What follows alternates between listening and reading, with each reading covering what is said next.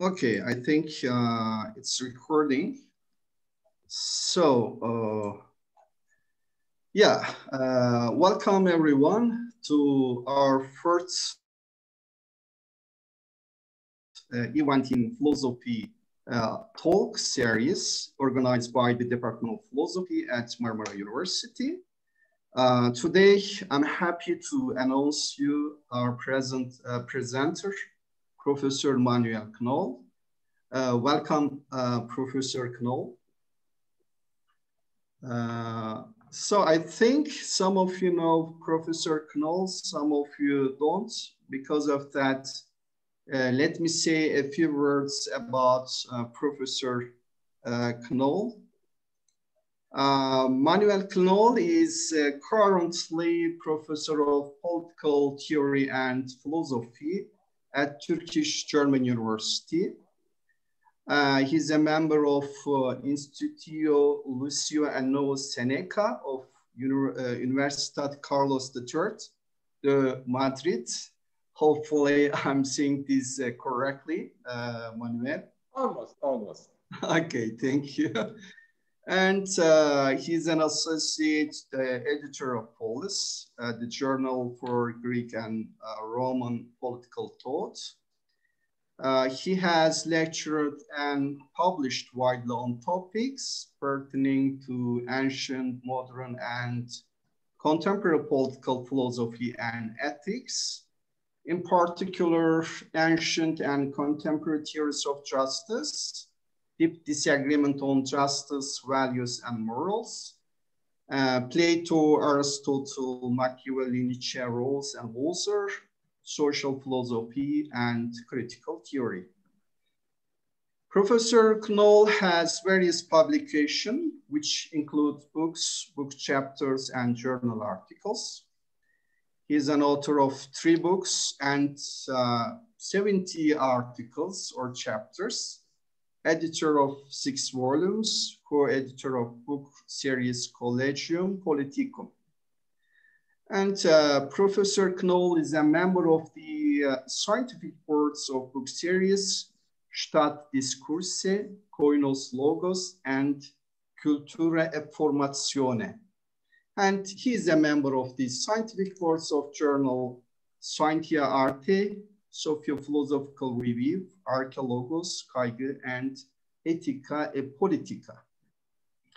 And in 2016, Professor Knoll was awarded Premio Lucio Colletti in the area of philosophy, Rome Capitoline Hill.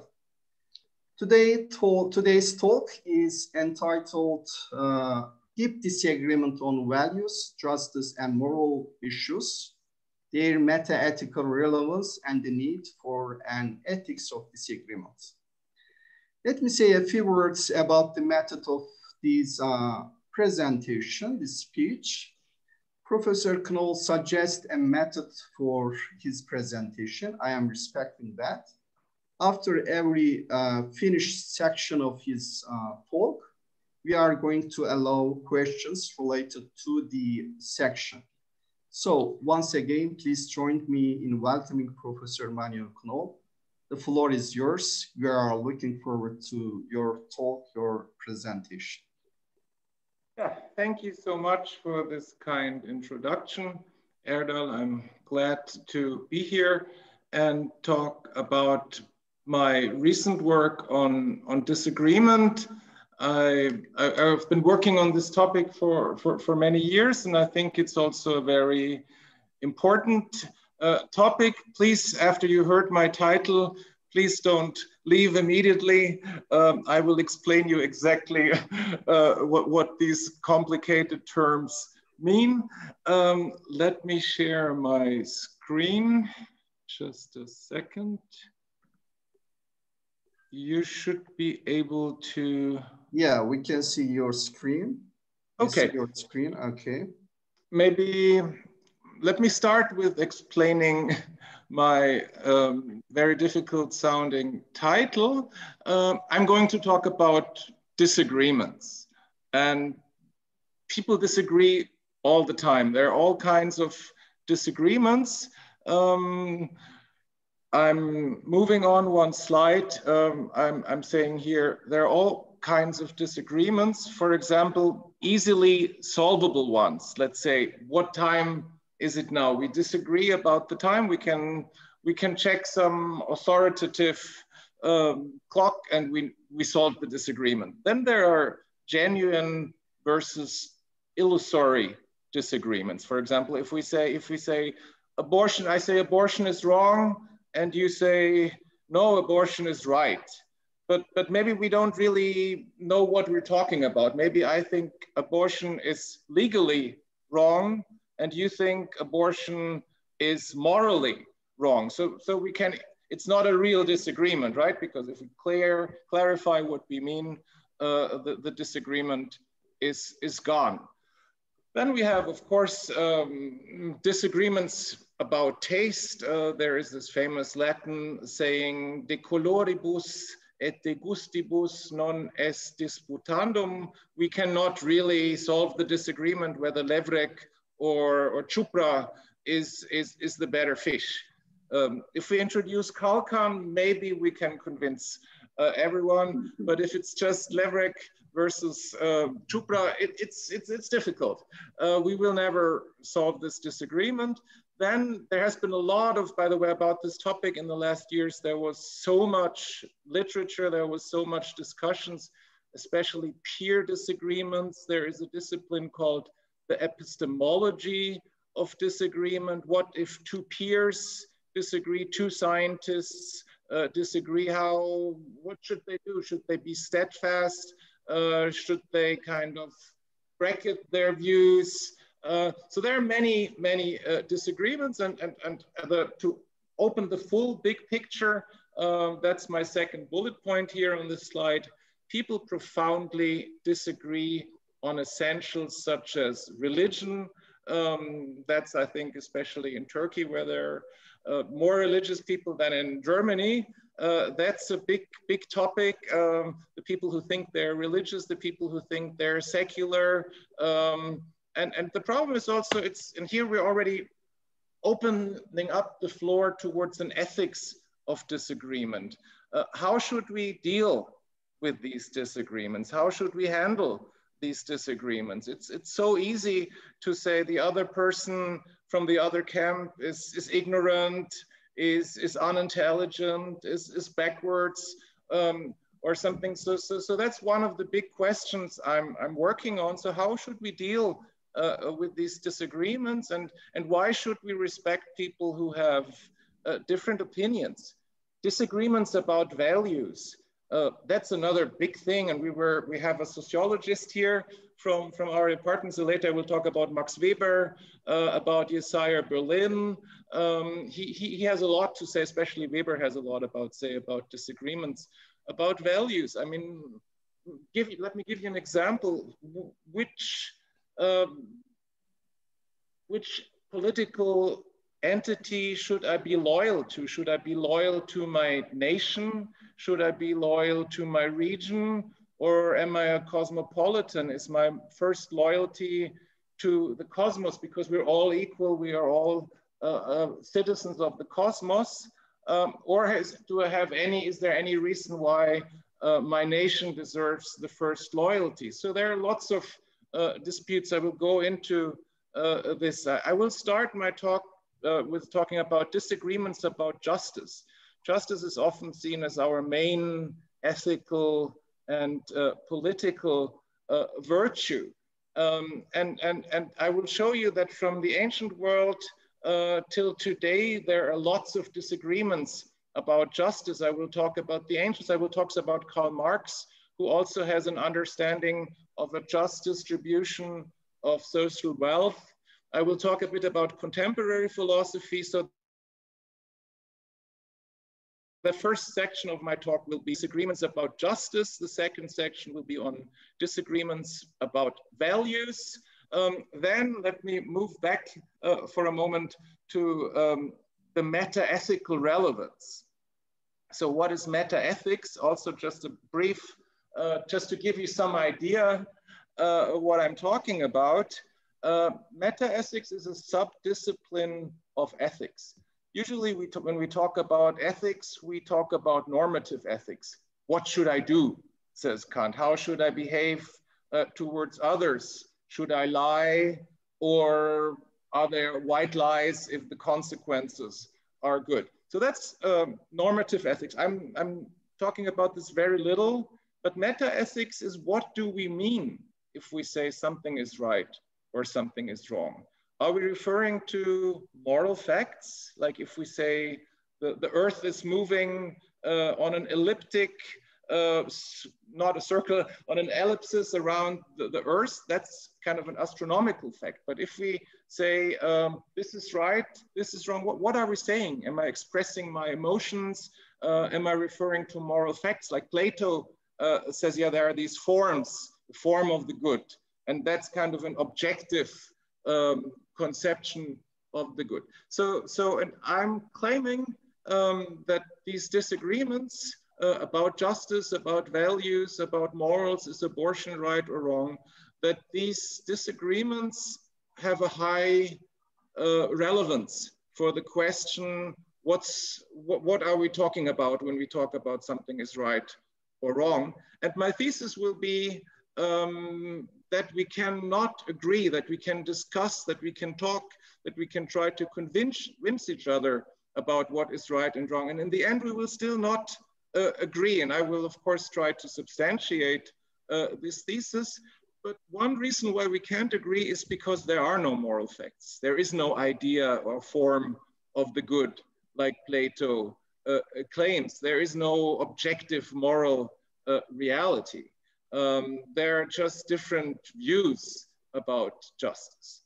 Okay, and the ethics of disagreement, that's kind of my last part of today's talk. I'm claiming that we need an ethics of disagreement, how to cope with these disagreements.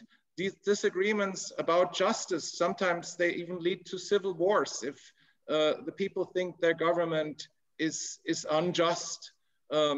And you know, if you think an abortion performing doctor is a killer, is someone who is killing living beings, you might try to assassinate him. So I think we have to find ways to deal with our disagreements, and to talk about them, and to find a civilized way to cope with these disagreements. Okay, and of course, like I'm going back to my second slide, of course, there are lots of disagreements about moral issues, like is abortion right or wrong, capital punishment. Now for some years, I haven't heard much of the reintroduction of the capital punishment in Turkey anymore. It was a few years ago, it was a discussion, gay marriage, preferential hiring, should in Germany, if you're applying for an academic position, it says women have an advantage if they're equally qualified. Is this just or is this not just? And again, I guess we will have disagreements here. Taxation, that's so important in contemporary political philosophy. Is it just that the state asks 50% of your income? Today I checked my salary, and I'm paying almost 40% now to the state. And of course, I'm saying this is unjust. But you know, on the other hand, you know, if this money is spent to fund the welfare state and to help the poor, shouldn't I show some solidarity? And don't I have some reasons for solidarity? We will see John Rawls in his famous Theory of Justice, 1971. He says, yeah, we should compensate for our advantages if we have these advantages. Robert Nozick published an important book 3 years later. He said, no, I'm working half of my day as a slave if I pay 50% taxes. I'm working for others. That's not justifiable. Okay. So I guess now you have a vague idea where this is all going. Let me start with a thesis. I call this the thesis of deep disagreements. And you will very soon see that with this thesis, I'm attacking the biggest political philosophers, the most famous political philosophers. I'm attacking John Rawls and I'm attacking Jürgen Habermas. These are kind of my opponents against these guys.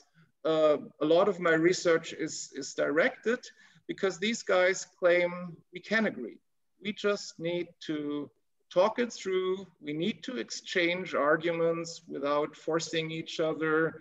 And then, as Habermas puts it, the constraintless constraint of the better argument will lead us to agreement. And I think, no way. Okay, here's the thesis. Deep disagreements are disagreements in good faith that cannot be resolved through the use of reasons and arguments. You will see in a minute where I'm kind of summarizing the positions of Habermas and Rawls, that they think, yes, if we exchange reasons and arguments in the original position in a state without domination, we will finally convince each other. The second part of my thesis of deep disagreements, widespread and deep disagreements on justice, values, and moral issues exist. By the way, there is the term deep disagreements is not my own term. There is an article published in Informal Logic, a very interesting journal. They say, oh, we don't need all these formalizations, all these symbols. Logic, we can also talk about logic without all this apparatus. And there is a guy called Robert Vogelin who published an article in '85, The Logic of Deep Disagreements. And I will also, in the wake of the talk, I will also introduce you to his ideas. All right. Against Rawls and Habermas' illusion of a moral consensus. As I said before, the thesis of disagreement is mainly directed against Kantians. They're both fans of the German philosopher Immanuel Kant, who believe that our reason is like a universal or general faculty.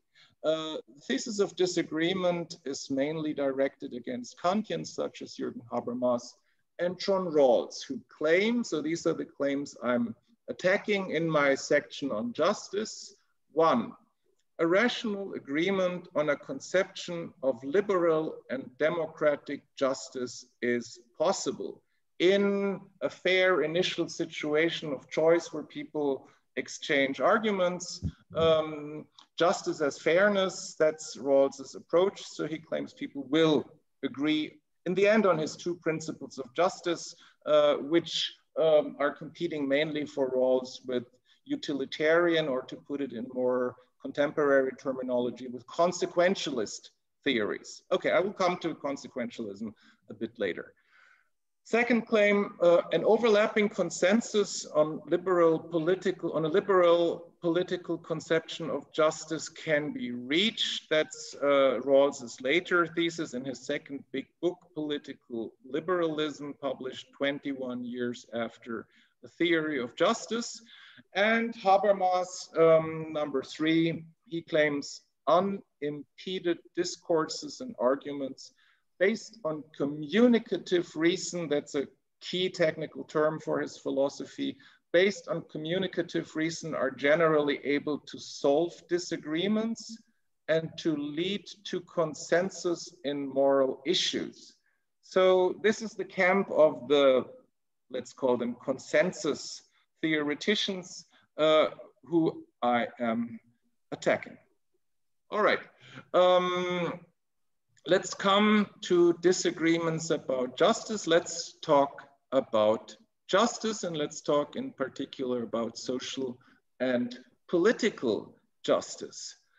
Most, I'm coming to my slide, most theoreticians agree that distributive justice is connected to some form of equality. But we have a big disagreement here, and the core disagreement, which is a deep disagreement, which means it cannot be rationally overcome. We can discuss this as long as we want. In the end, we won't be able to convince each other. Here's the core disagreement in a very simple phrase. does justice demand equality for all or just for equals? The first ones we can call the egalitarians or the egalitarian camp. And the second camp, I call them the proportionalists, because they say we need proportional justice. What is proportional justice? If we grade our students' papers, we don't think it's just that everyone gets the same grade. We don't give everyone A. We give equal performances, equal grades. So we give the grades in proportion to the performances. And we think this is just. Others think, no, grades are unjust at all. We should not give any grades. We should abolish grades. We should treat everyone equally. And that's kind of, I'm coming to that a bit later, that seems to be the camp that won. We seem to have some egalitarian consensus today, but there are still lots of philosophers. I'm not taking sides here. I'm just showing the battlefield. Okay, here some terminology. Egalitarian distributive justice is based on arithmetic, numeric, or Michael Walzer calls it simple equality. Michael Walzer says if I have 7 heads and you have 7 heads, we have an equal amount of heads. That's simple equality. Share the cake, everyone gets 1 piece, no matter who bought the ingredients, who baked the cake. Egalitarian justice says everyone gets the same. Versus, and if you come to politics, then that of course gets a bit more problematic than like if we just distribute a cake. And the opposite view or opposite concept is proportional distributive justice, based on proportional or geometric equality. As I said before, grading, giving equal grades to equals and unequal grades to unequals, but we're still trying to treat everyone equal. Every student gets treated equally, but every student doesn't get the same. Okay, that's proportional justice. All right, let's move for a quick moment to the ancient world. One of the master philosophers on justice, Aristotle. Aristotle, his Nicomachean Ethics, book 5, is devoted to justice. He talks about political justice in his Politics, especially book 3, but also somewhere else. So Aristotle reports and analyzes a central political quarrel and disagreement of his time. Democracy was introduced like 100 years before Aristotle wrote his works. So the political disagreement at the time is called, is it just that all free men participate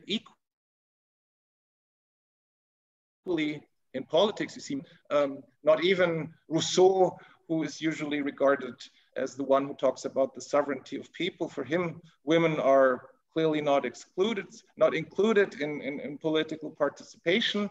That's only comes only 100 years ago with the Weimar constitutions after World War I.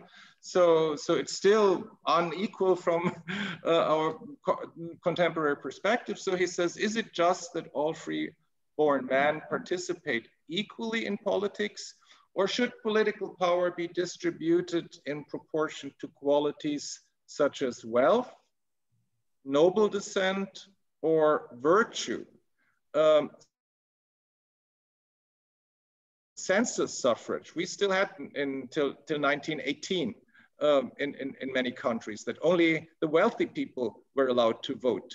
And if you look at the French Revolution, fraternité, liberté, égalité, equality, if you look at the constitutional drafts after the French Revolution, 1789, 2 of these drafts said only the rich can participate. So equality, nah. Proportional, clearly not egalitarian equality. And in the ancient world, so there were kind of the wealthy people who claimed we contribute more. Then there are the well-born who claim we have this virtue of the family. And then we have what Plato and Aristotle themselves want, that the morally and intellectually most virtuous citizens rule. For Plato, that's the philosophers.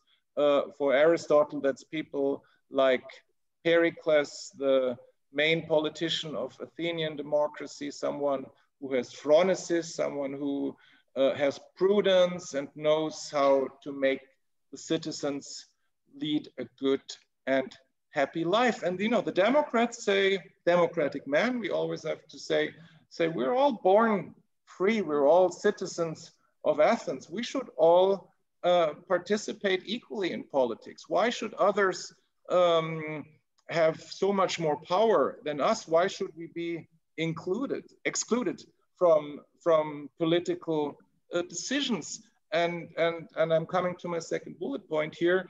Aristotle's thesis is in book 5, where he talks about revolutions, where he talks about upheavals.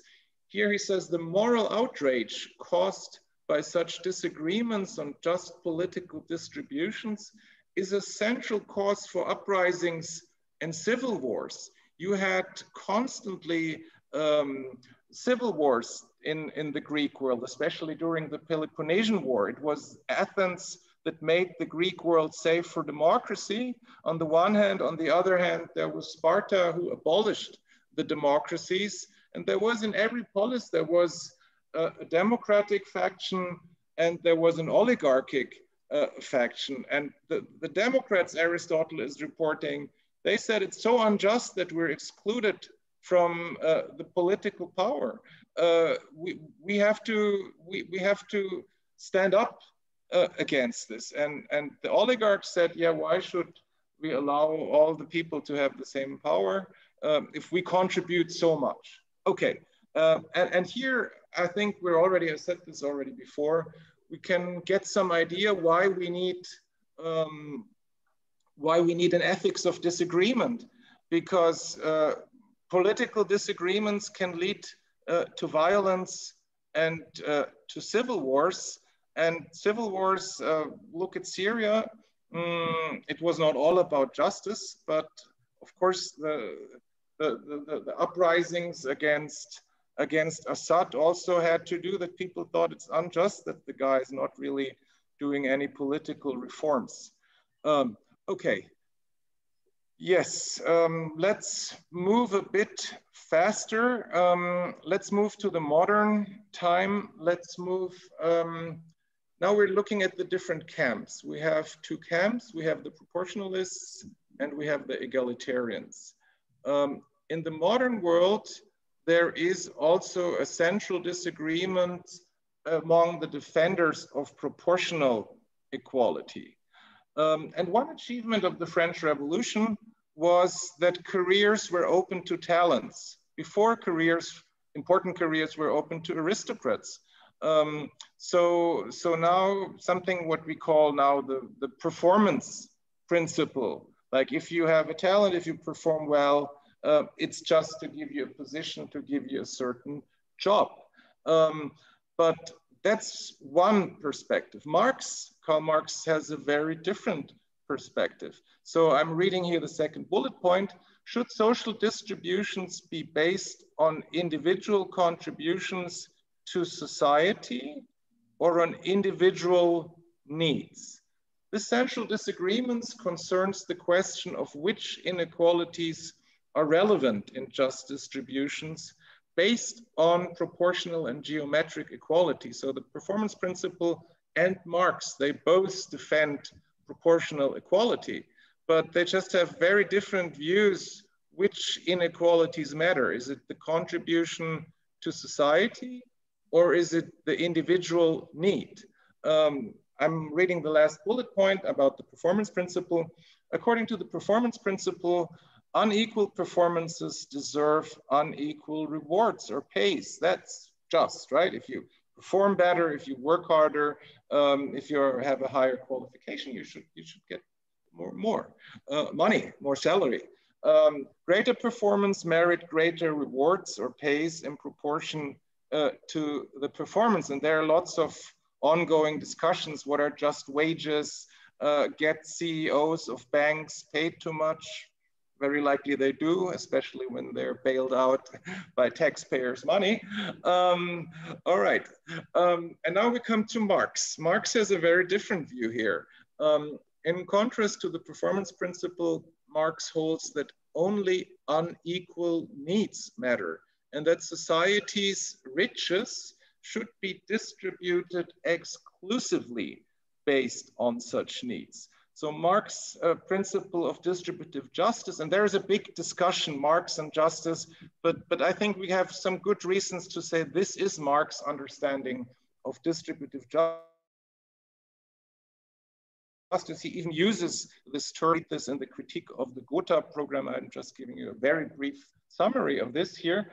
Marx says, from each according to his ability, to each according to his needs. So everyone should contribute to society, he's talking about a higher, as he sees it, a communist society.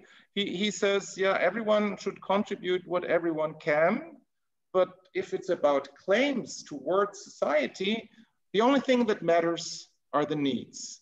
And this needs principle, as we can call it, is still defended a lot by contemporary political philosophers. You know, John Rawls makes a reference to it. Michael Walzer makes it clearly the center of the sphere of justice, where it's about distributing welfare. David Miller series of social justice. So that's still a very, very, has still lots of defenders, these principles.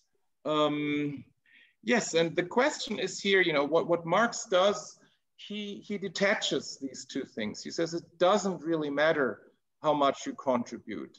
He says if like a bachelor does amazing performances, he should still get much more than someone who has a big family and has higher needs. And, you know, according to the performance principle, that's so unjust.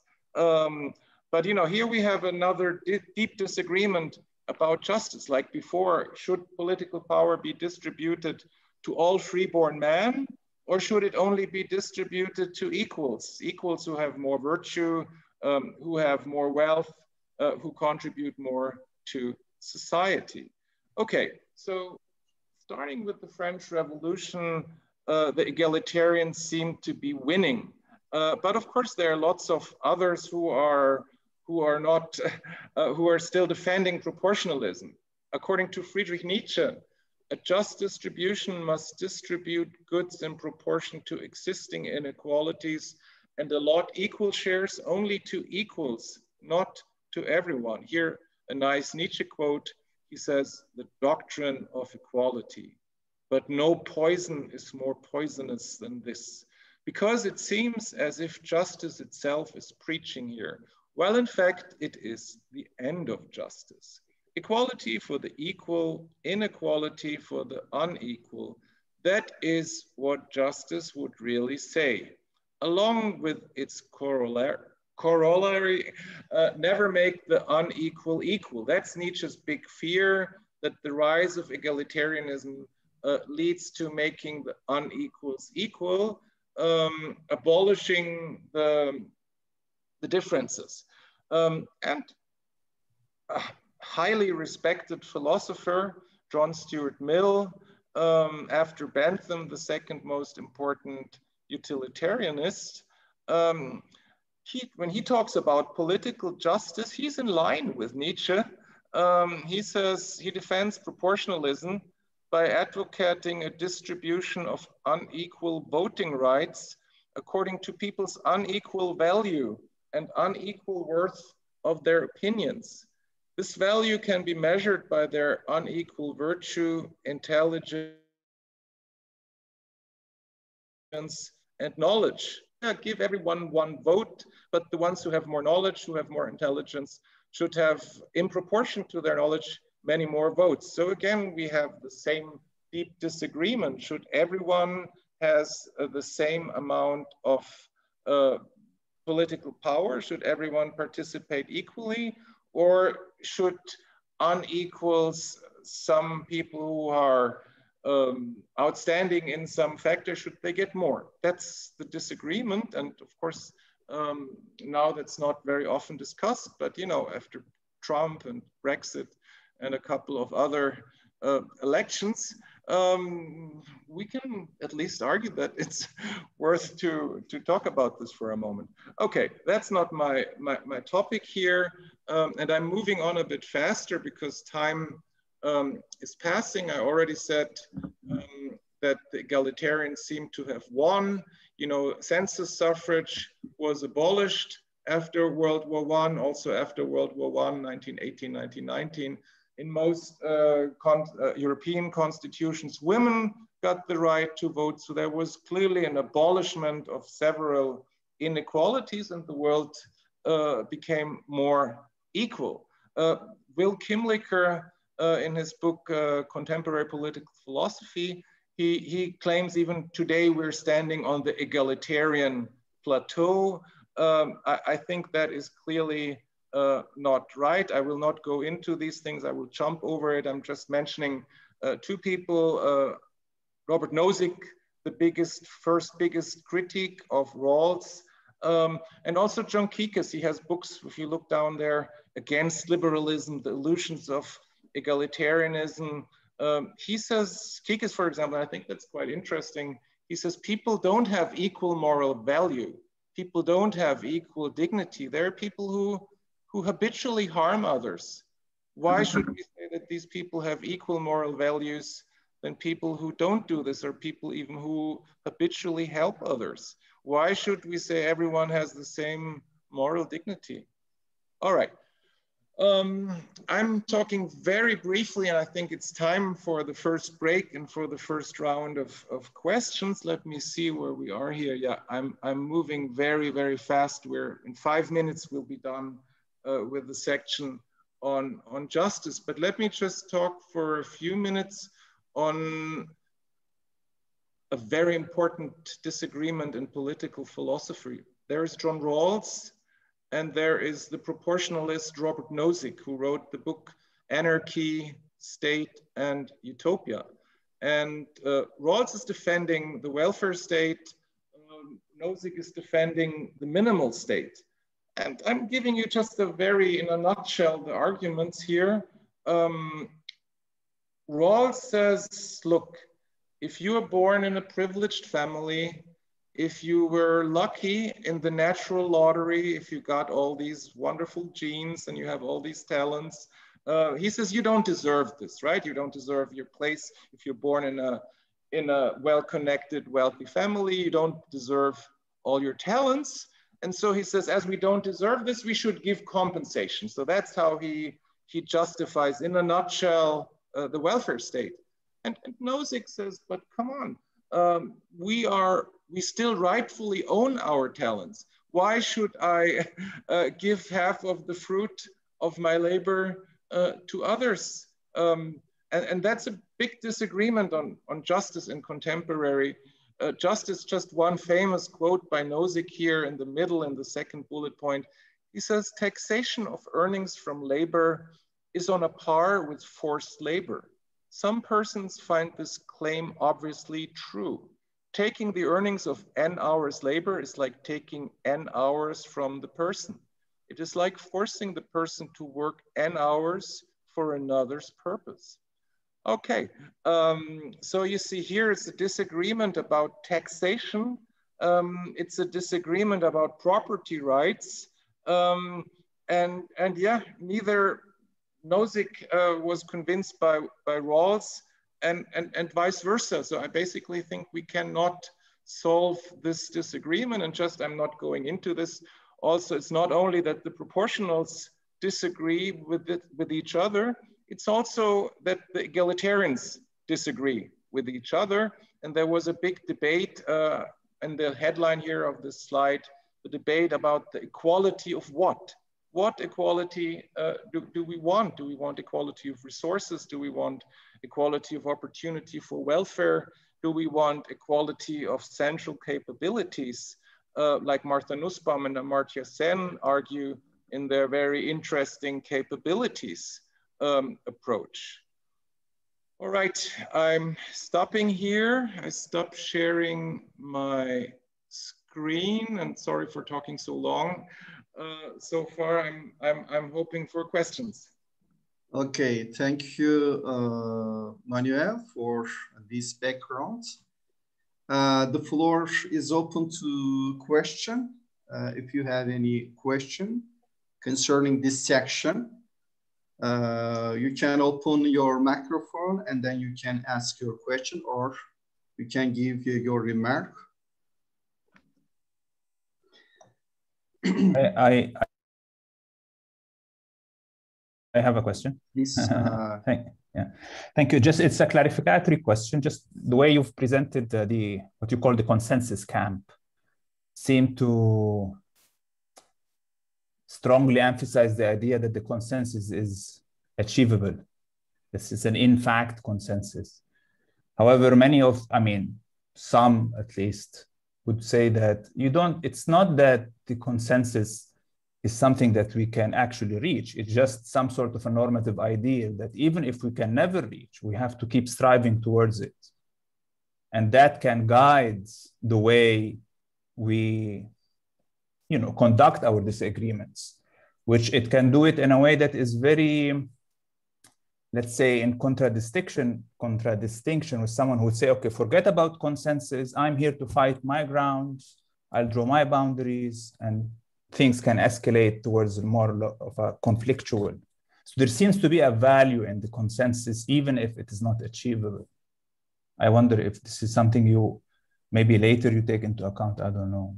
No, thank you very much for this. This is a very, very good point. And of course, to clarify this, where the consensus is just like a regulative idea in the language of Kant, if it's just an ideal which we can never reach, if it's just something that gives us orientation, something towards which we should strive, I think that's clearly, it makes a lot of sense to interpret this way. And that, of course, would mean that I was presenting the positions of Habermas and Rawls as kind of too strong. But I think, of course, now we would have to sit down and read their texts and look at all the different passages.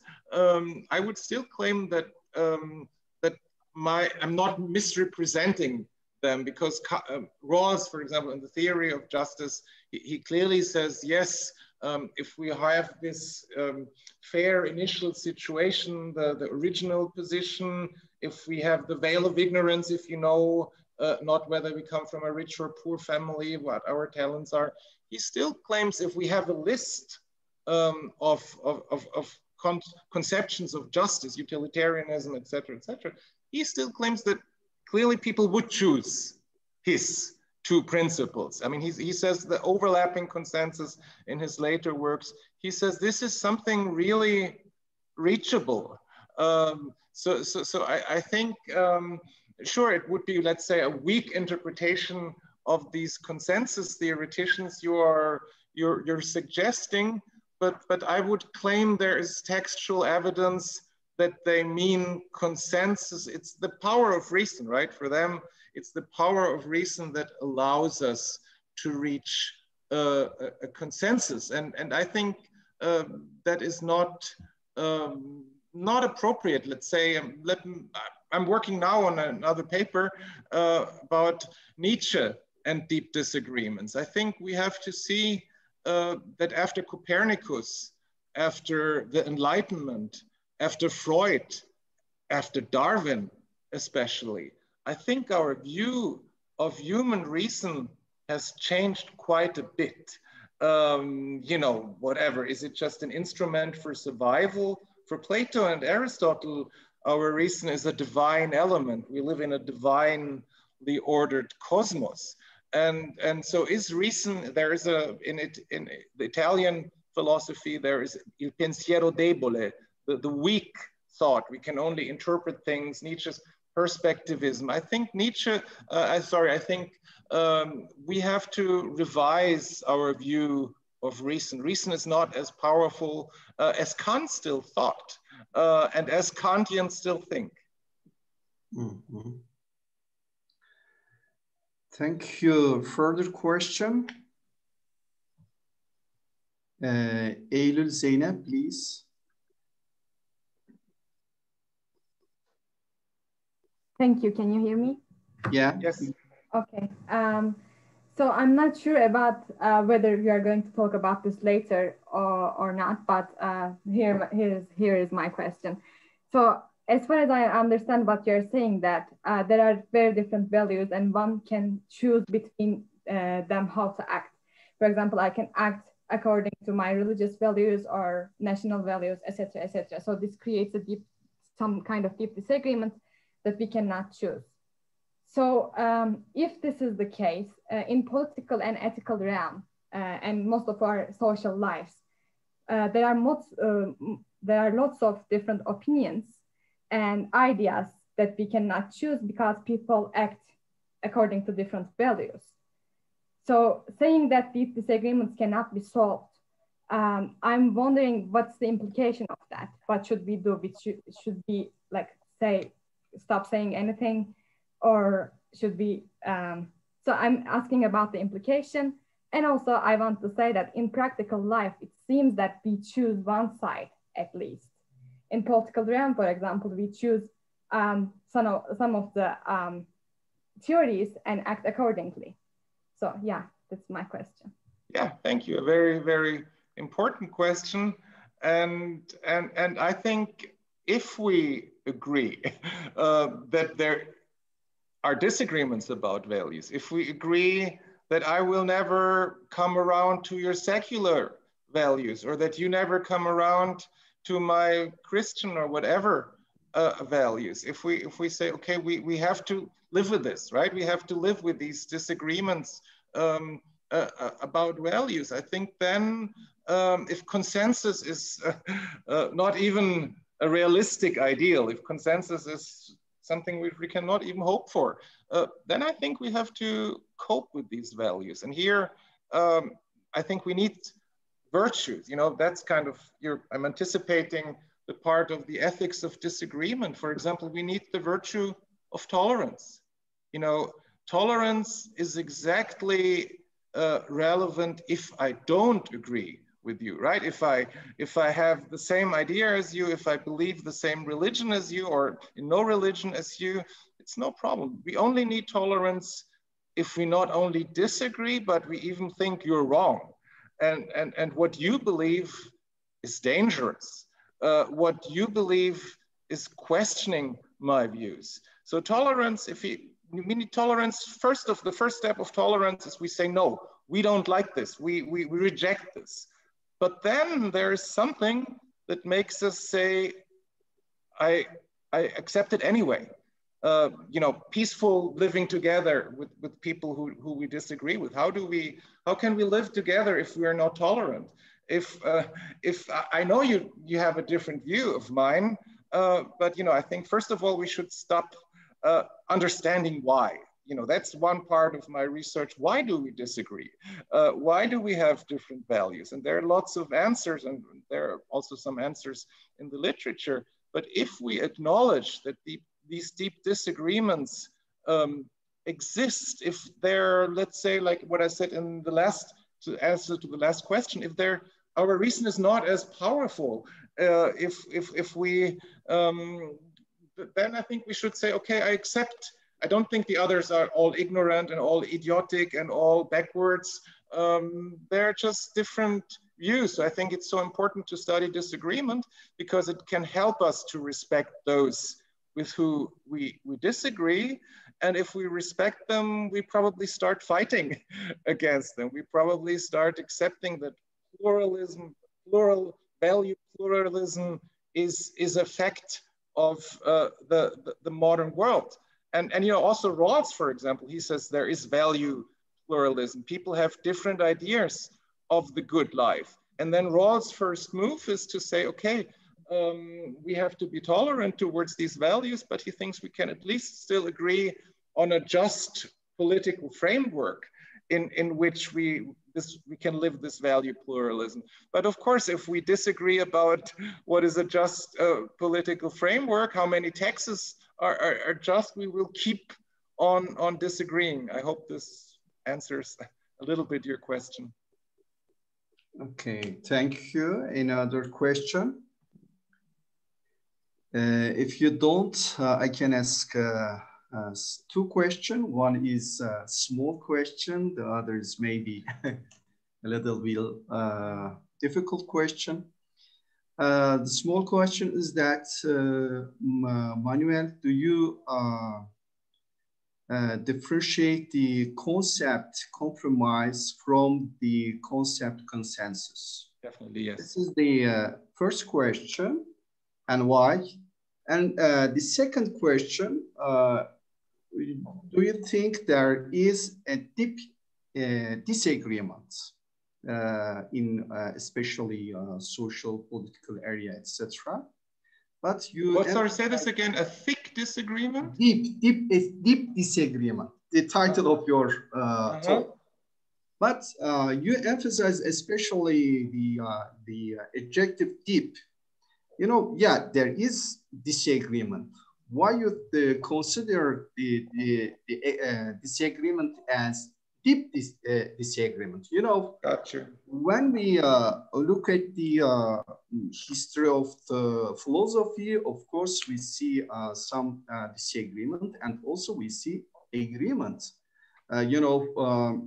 Maybe like Hegel said, there is, the whole, each philosophical system see just one aspect of whole reality or whole truth. Maybe there is a, basic agreement. I mean, the basic truth. Just we see one aspect of this truth. Another philosophers see another aspect of truth. Why do you think the agreement is deep agreement? Disagreement. Sorry. Thank you. I totally understand your questions. They are very good.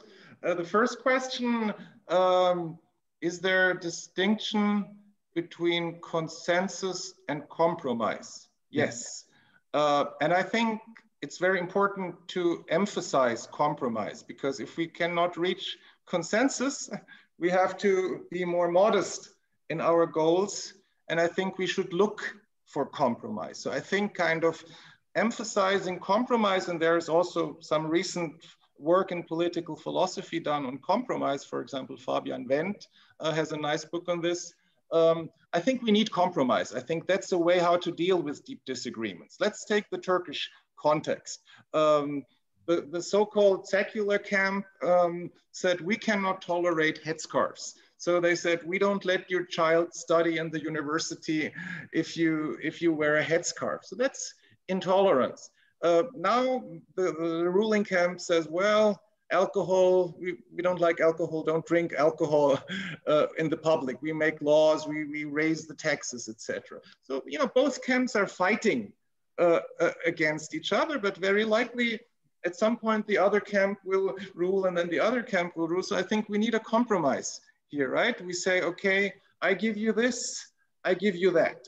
I tolerate your drinking and I tolerate your religious, your headscarf or whatever it is. So I think we need compromise. I think compromise is the way forward. Compromise is how to overcome the disagreements. Okay, second question. Yes, philosophy. I personally think philosophy is the business of deep disagreement. Philosophy is, Protagoras, he says value relativism. Then Plato says he fought all his life with Protagoras. He says, oh, no, it's not all relative. There is the divine form of the good. There is the divine form of justice. And then comes Aristotle and says, oh, these forms, they just exist in Plato's fantasy. So I think there is, and the philosophers, they have time to sit down to think about 20 years about a topic, and they exchange the arguments. They read the professional philosophers. They have decades to read the arguments of the people. But I think philosophy is the business of disagreement. I mean, of course, I'm not saying we cannot reach some disagreements, some agreements we cannot, but you have in epistemology, you have the camp of the empiricists versus the camp of the rationalists. And they're still fighting over who is right. There is, in ethics, you have the camp of the consequentialists and the deontologists. So I don't think that there are some agreements. And I think, again, Nietzsche is very interesting here, also in the context of what you said. Yes, sure, we always have some limited perspectives. And if we can gain more perspectives, the closer probably we come to something like objectivity. There is such a thing, like Nietzsche says, with more eyes, if we can have more eyes to see something, if we have more perspective, we can probably agree. You know, I'm also not saying that it's impossible. I'm not saying it's futile. It's not saying it's a waste of time, because sometimes I can come around to your position. But I think it's very important, first of all, that we open up to listen to others. I think, you know, now I'm organizing with a colleague from Tilburg University, we're organizing a workshop on the ethics of conversation and disagreement, June 18, 19. And I think we have to talk about this. You know, usually we read our blog, we read our newspaper, and we say, yeah, the people who think differently from us, they are whatever, they are idiots, or at least they are not well informed, or they have some cognitive flaw. But I think they don't have this, right? I think we should read the newspaper of the other camp. We should discuss with the other camp, and I'm sure in some aspects we will be convinced of the other positions, or at least we will be able to understand the other position better, and therefore also be more tolerant towards it. Mm-hmm. Okay, thank you. Thank you, Manuel. Sure. Okay, further question? If we don't any question, we can pass to second section, Manuel, if you want. Of course. Hold on. I think there is. Karen, please. Can you hear me? Yeah, please. Thanks for the nice discussion. I have a question regarding the basic concept of deep disagreement. I was wondering, how do you recognize deep disagreement? Because sometimes it might be the case that if you keep arguing, maybe at some point, maybe it may take 10 years or 100 years or even 1,000 years, maybe at some point you will agree. These two parties may agree. So how do you recognize a deep disagreement, whether a disagreement is deep or not? Thanks. Thank you. Yeah, that's a very good question. Thank you so much for this. That's very difficult to answer. Let's take my topic from my last section, justice. Now philosophers have been talking 2,500 years about justice. They've been exchanging arguments. You know, I'm defining a deep disagreement is a disagreement that you cannot solve through exchanging reasons and arguments. And there is still no consensus in philosophy. You still have the proportionalists, you still have the egalitarians. So you know, I'm not saying it's completely impossible, but I'm saying, like, if you have a discussion which is going on for 2,500 years and no one came around to the position of the others, then I think at this point it seems likely to say it's a deep disagreement. That's my first answer. The second answer, and that's kind of research in progress, if we understand the reasons for the deep disagreements, why, if we understand better human reason, why human reason is limited, why human reason comes to different concepts, probably then if we have a better understanding of the causes, of the sources of these deep disagreements, then probably we can also be more certain to say, okay, at this point, it makes no sense to continue the discussion because we can already forecast that no one will come around to the other position. Mm-hmm. Okay, thank you. Further question? I think there is no further question, Manuel. Okay. Okay, if you want, we can pass to next section. Sure, I want. How much time do we have, Erdal? Still, we have 1 hour. Okay, that's good. Yeah, until 5 p.m. we have time. Okay, okay. That was the biggest section, so I'm moving now. We will also, you're all getting tired. Now the next session will be much shorter than the one before. Hold on, I'm sharing my screen. Can you all see this? Yeah. Very good. I just have to move. Okay. Yeah. Deep disagreements on values and moral issues. Now I'm coming more towards the sociological realm. Unfortunately, my colleague from the sociology department, she had to leave. She already told me before because she has the service at 4 o'clock. Yeah, I'm talking about two authors who I think are very interesting for the topic Deep Disagreements on Values, Max Weber and Ysair Berlin. So Max Weber and Ysair Berlin argue that deep disagreements on values exist. Weber goes back to Nietzsche, Berlin goes back to Machiavelli. Okay, value conflicts, what are examples? Values that clash in principle. Liberty versus equality, two of the three big values of the French Revolution. To illustrate this in a few simple terms, if you want more equality, very likely you have to limit liberty. If you have more liberty, very likely you have less equality. Let's say if everyone, there is the famous Will Chamberlain example in Robert Nozick's book. He says, like, if you want equality, you have to restrict liberty, because, you know, if the baseball fans all paid 75 cents extra to see Will Chamberlain play, very soon Will Chamberlain will be very rich, and you will have huge inequality. So Robert Nozick, he argues against egalitarians, and he says, if you want equality, you have to restrict liberty. So here is a conflict.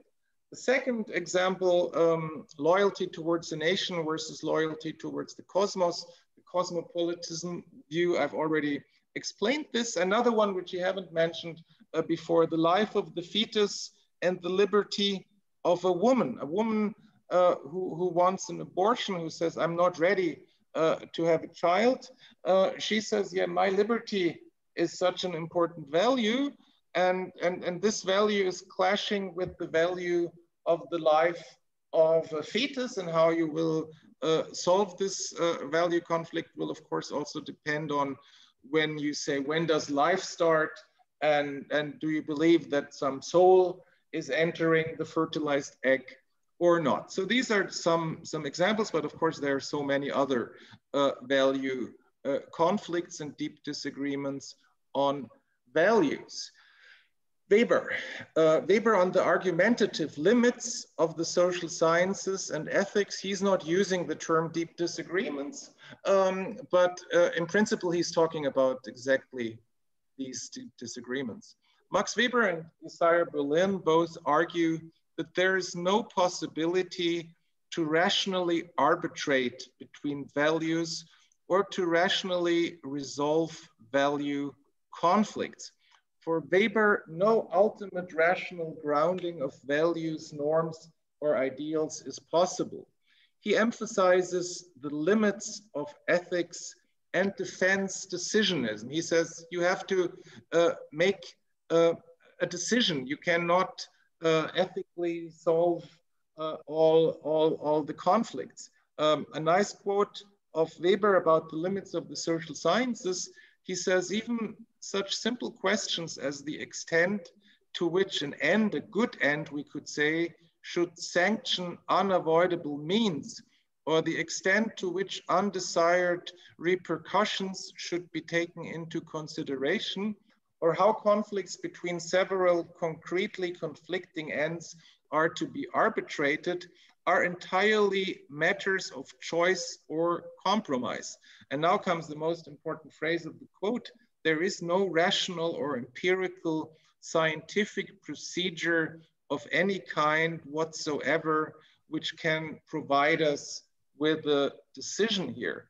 So let's take an example like humanitarian intervention.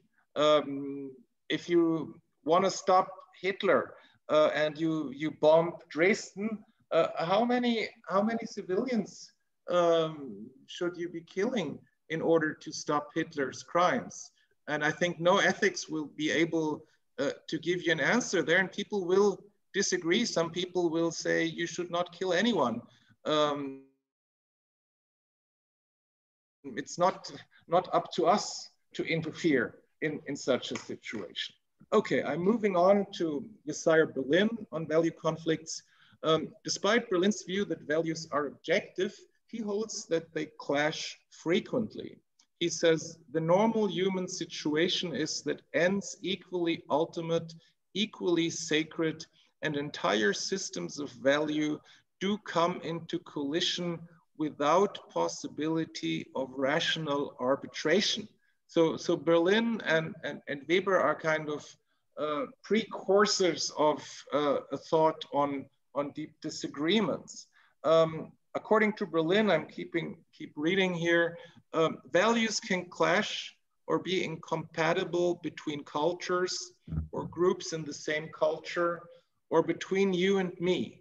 Also, values may easily clash within the breast of a single individual. Berlin exemplifies value conflicts with someone who believes in always telling the truth, and someone who believes that this can sometimes be too painful and too destructive. Now we're entering the camp of ethics. Let's talk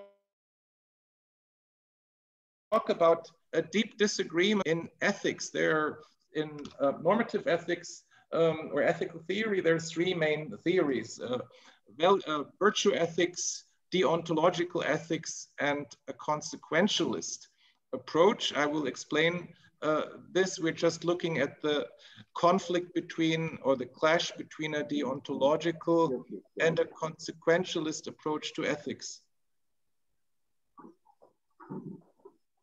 Someone should probably turn off the microphone. If you have questions later, please turn it back on. But for now, I think it would be good if everyone else could turn off the microphone.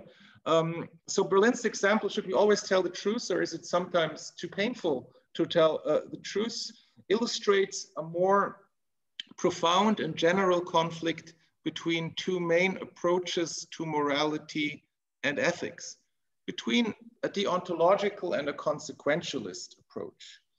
A deontological ethics, here is some quick definitions. A deontological ethics claims certain actions are always right or wrong in certain situations, no matter what the consequences are. Immanuel Kant is a famous representative of such an ethics. He says, lying is always wrong, stealing is always wrong. A consequentialist ethics, on the contrary, holds that the judgment about the moral rightness or wrongness of an action depends exclusively on the quality of the foreseeable consequences. So if the consequences are good, then it's okay to lie. I have the example of Robin Hood. Stealing is wrong, but Robin Hood steals in order to save the poor from starving. And in this case, if you look at the consequences from the perspective of a consequentialist ethics, it is right to steal. For the perspective of a deontological ethics, it is wrong. And also there have been so much literature, so many discussions. So I think maybe now the consequentialist camp is in the lead. But there's still, of course, also John Rawls. He's also defending as a Kantian a deontological ethics. Weber, by the way, talks about the same topic, just he uses a different terminology. next bullet point, he says, Weber conceptualizes the deep disagreement between the mentioned two clashing approaches to ethics as a conflict between an ethics of responsibility and an ethics of conviction. So that is an ethics of responsibility. That's a consequentialist or utilitarian ethics, and an ethics of conviction, that's a deontological ethics. A deontological and a consequentialist approach to ethics are irreconcilably opposed to each other.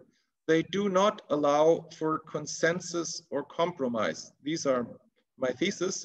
Rather, they require a choice about whether actions or consequences are the appropriate domain of ethical assessment. No rational procedure exists, in other thesis, that allows for a decision on whether to prefer a deontological or a consequentialist approach to ethics and morality. Last slide to this, and then we can make another break for questions. So the thesis is the clash between a deontological and a consequentialist approach to ethics is essential reason for deep disagreements on moral issues. If there are two opposing domains of ethical assessment, action versus consequences, and if there is no rational procedure to decide which one to prefer, you may have deep many disagreements on moral issues. You know, my example for Robin Hood, stealing is right. For Kant and the so-called Abrahamic religions, it is always wrong. You know, Moses receives the 10 commandments, 6 are have an ethical contents: do not lie, do not steal, etc. Okay, that was a bit shorter. I'm stopping to share my screen, and I'm looking forward to more questions.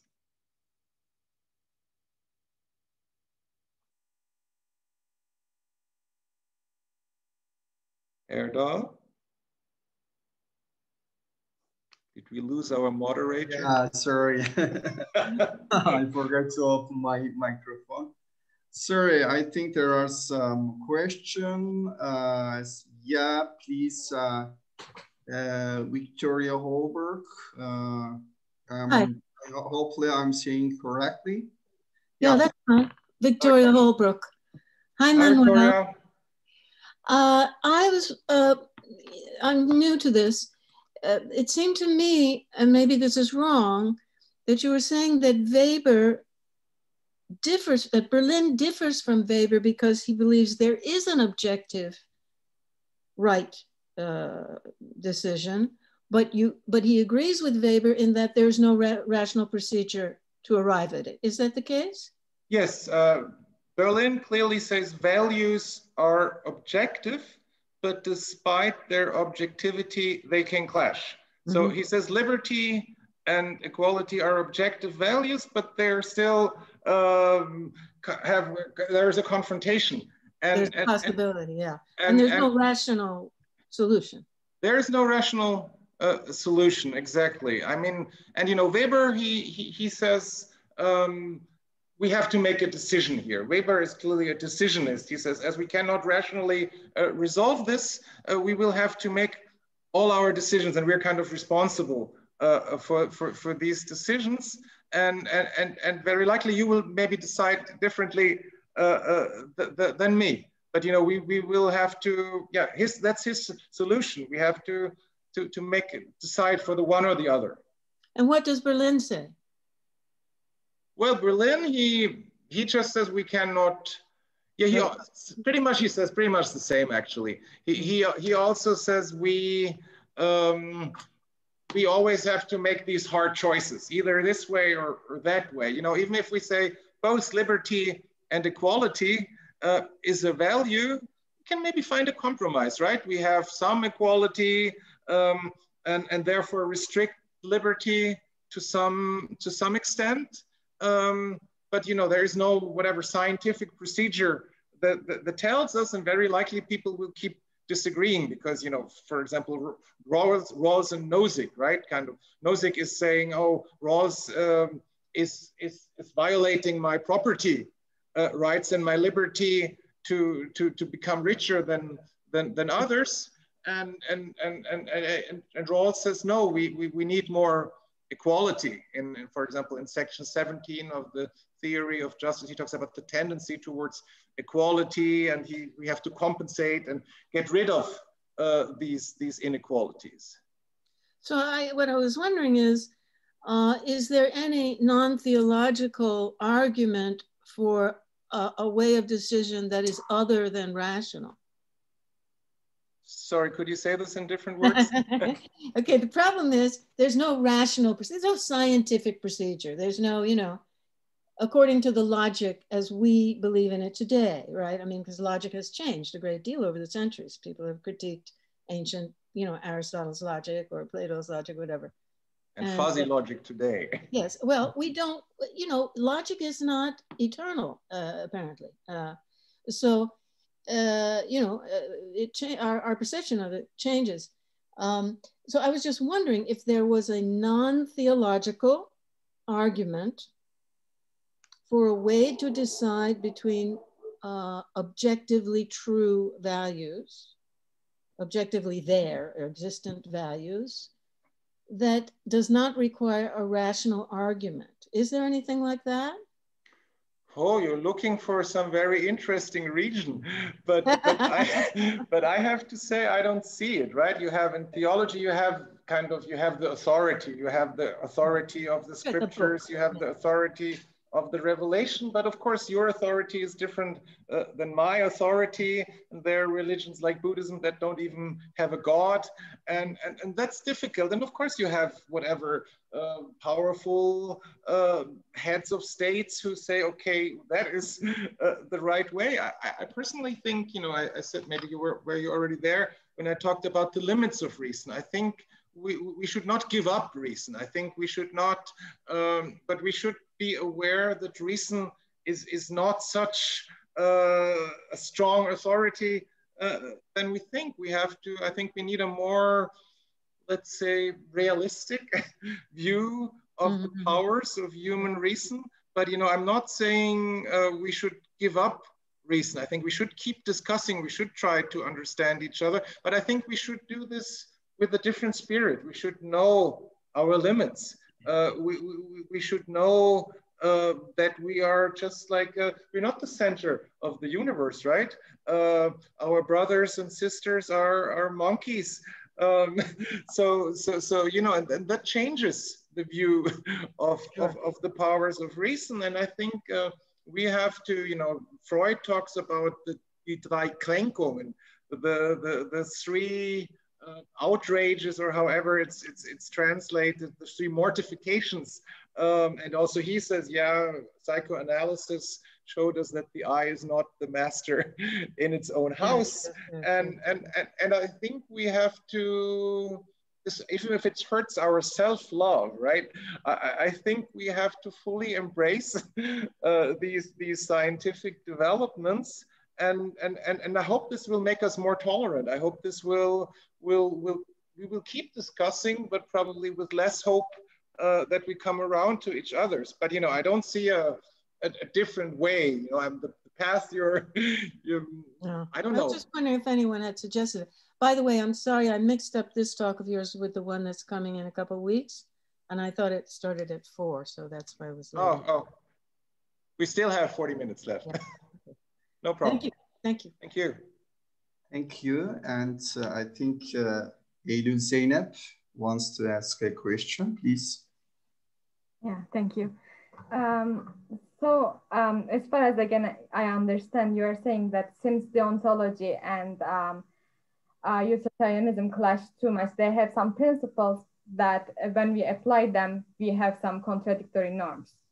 So that is why we cannot say that one of them is objectively true. This is right? So, sorry, say this again, please. So deontology and utilitarianism have some principles that when we apply them, we reach some contradictory norms. Yes, so they have different domains of assessment. The deontologists say we have to just look at the action, and limit ourselves to the action, and the consequentialist says the action is not so important. We have to look at the consequences. Can we save lives? If we can do this, we can lie, we can rob, or something others. Mm-hmm. And based on this, we cannot still say that even if we cannot point out to an objective moral principle, we cannot say that morality demands objectively, or when we are making a moral claim, we are not. We are talking about a claim that is applicable for everyone and that is true for everyone. For example, when you say that we should be tolerant to each other, you don't mean that some of us should be tolerant to each other, but some of us not. So still we are acting like, or we are assuming that your claim, we should be tolerant to each other, is objective and universally applicable.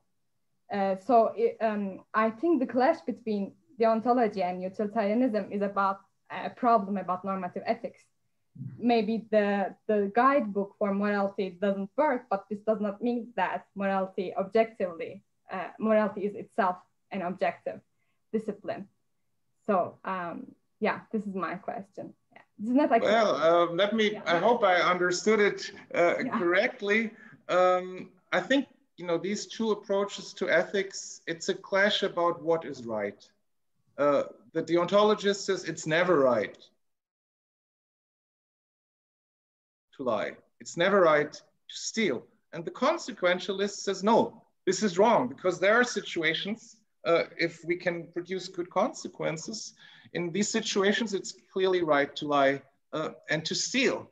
And so that is a clash, and they can discuss with each other, and they can try to convince each other. The consequentialist will say, but look, Robin Hood, he saved these poor people from starving, and the deontologist will still say, but he steals is wrong. It's not up to him. He should leave the consequences to God, or whatever the deontologist will say. The deontologist will say, these are the principles, these are the ideals. You should never violate certain ideals. Now, if you bring in tolerance, and I'm not sure whether I understood this part, are you saying, should the deontologist be tolerant? Can the deontologist be tolerant towards the consequentialist and vice versa, or? No, I'm just saying that the clash between utilitarianism and deontology about there are no objective moral principles.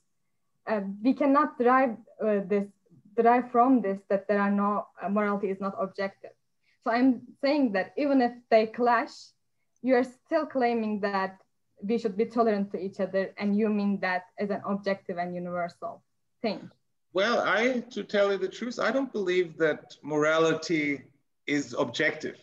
So I think, yeah, we will find lots of similarities. Probably we'll find also some agreements that we all say it's wrong to kill someone without any good reasons, or something. Maybe Ted Bundy would argue, and there are some tapes of him where he says, yeah, we're also eating animals, and we're just like animals, so why shouldn't we eat each other, or something. But I personally have a problem to say morality is objective. I will talk about this in the section on meta ethics. I don't think there are objective values. I don't think there is an objective moral reality. I think we have different moral intuitions, and clearly the moral intuition of the deontologist clashes with the moral intuition of the utilitarian or with the consequentialist. But I'm not saying that we cannot say who is right. I think there is. I don't know whether I'm answering your question. I'm sorry. Okay, maybe after listening the last section, it will be more clear for me. Yeah, probably you can come back to the point after the meta ethics section. Okay. Okay, thank you. Is there any further question? Actually, I have some question, but I prefer waiting for the last section. Okay, I think there is no further question. So if you want, we can pass to the last and the end. Actually, there are two more. Two? Okay. 2 more seconds, but I will try. I look on my watch and hold on, let me just, okay, here. So I think from what we've talked about so far, I think there is a very important research question. Essential, I'm reading my slide, essential question for future research on deep disagreements on values, justice, and moral issues. What are the reasons for deep disagreements on values, justice, and moral issues? So I think, you know, in ethics and or else in political philosophy, there are constantly political philosophers who are suggesting a new normative political theory, like do we need equality of capabilities? Do we need equality of resources? And I think we should shift of our research and should ask more about this. At least that's what I'm doing for some years, and which I will keep doing. And I'm very quickly, I guess we have still 3 more sections, I'm just realizing. I just give you just very quickly some answers, some possible answers to this research question. And I promised you at the beginning, Robert Vogelin and his text, The Logic of Deep Disagreement, to quickly introduce this view. And I would say Vogelin has a foundationalist approach to explaining deep disagreements on moral issues. Robert Vogelin explains deep disagreements, for example, about abortion. It's one of the examples he's using, by attributing them to irreconcilable belief systems on which such disagreements are based. Disagreements about abortion often occur between people who adhere to Christian faith and a Christian view of the soul. You know, the soul comes when the egg is fertilized, and people who do not. So Vogelin's Wittgensteinian and foundationalist approach conceives of those belief systems as framework propositions or underlying principles that clash. And in one of my latest texts, I used this approach to explain the disagreement between Plato and Protagoras. Protagoras is a religious skeptic. He says, about the gods, I know nothing, whether they exist or how their form is, or whether they don't exist. And Plato is clearly, and he says, man is the measure of all things. And Plato is clearly a religious thinker. He says, God is the measure of all things. So we can derive certain disagreements, for example, about abortion. We can derive them from more basic underlying principles, from more basic worldviews that clash. So that is one approach, and that is clearly Vogelin's approach, which we could call a foundationalist approach. Other reasons, other possibilities, there's more. I just put together a few to show some ways we could probably go in order to tackle with the problem. The Marxist approach would be justice, again, disagreements about justice. Justice is based on one's own particular interests or on class interests. So we can explain disagreements about justice that we belong to a different class, that we have different interests, and these interests make us come to different conclusions. And interestingly, John Rawls seems to acknowledge this, because when he comes up with the veil of ignorance, which is basically an information deficit, so he says principles of justice should be chosen out of a list under a veil of ignorance. We don't know which class we belong to. We don't know who our parents are. We don't know how intelligent we are. So that seems to be one explanation. Another explanation, which goes in the direction of my contemporary research, is a cognitive approach. And it's very interesting that already Rawls has this. He talks about the burdens of judgment. He says it's not so easy to make judgments and to agree in our judgments because there are these burdens of judgment. I will explain this in a minute. I think what's also very a good explanation for opposing for opposing views is that we have opposing images of humanity. Probably we all agree that humans are equal and unequal. They're equal because we all belong to the same species. We are born, we die, but we're clearly also unequal. We have different talents. Some people are stronger, some people are better at math. And I think if we emphasize more the aspects in which we are equal, then we come to a different view of what is just than if we emphasize more our inequalities. If you look at ancient philosophy, the sophists, you know, Norberto Bobbio, he has this text Left and Right.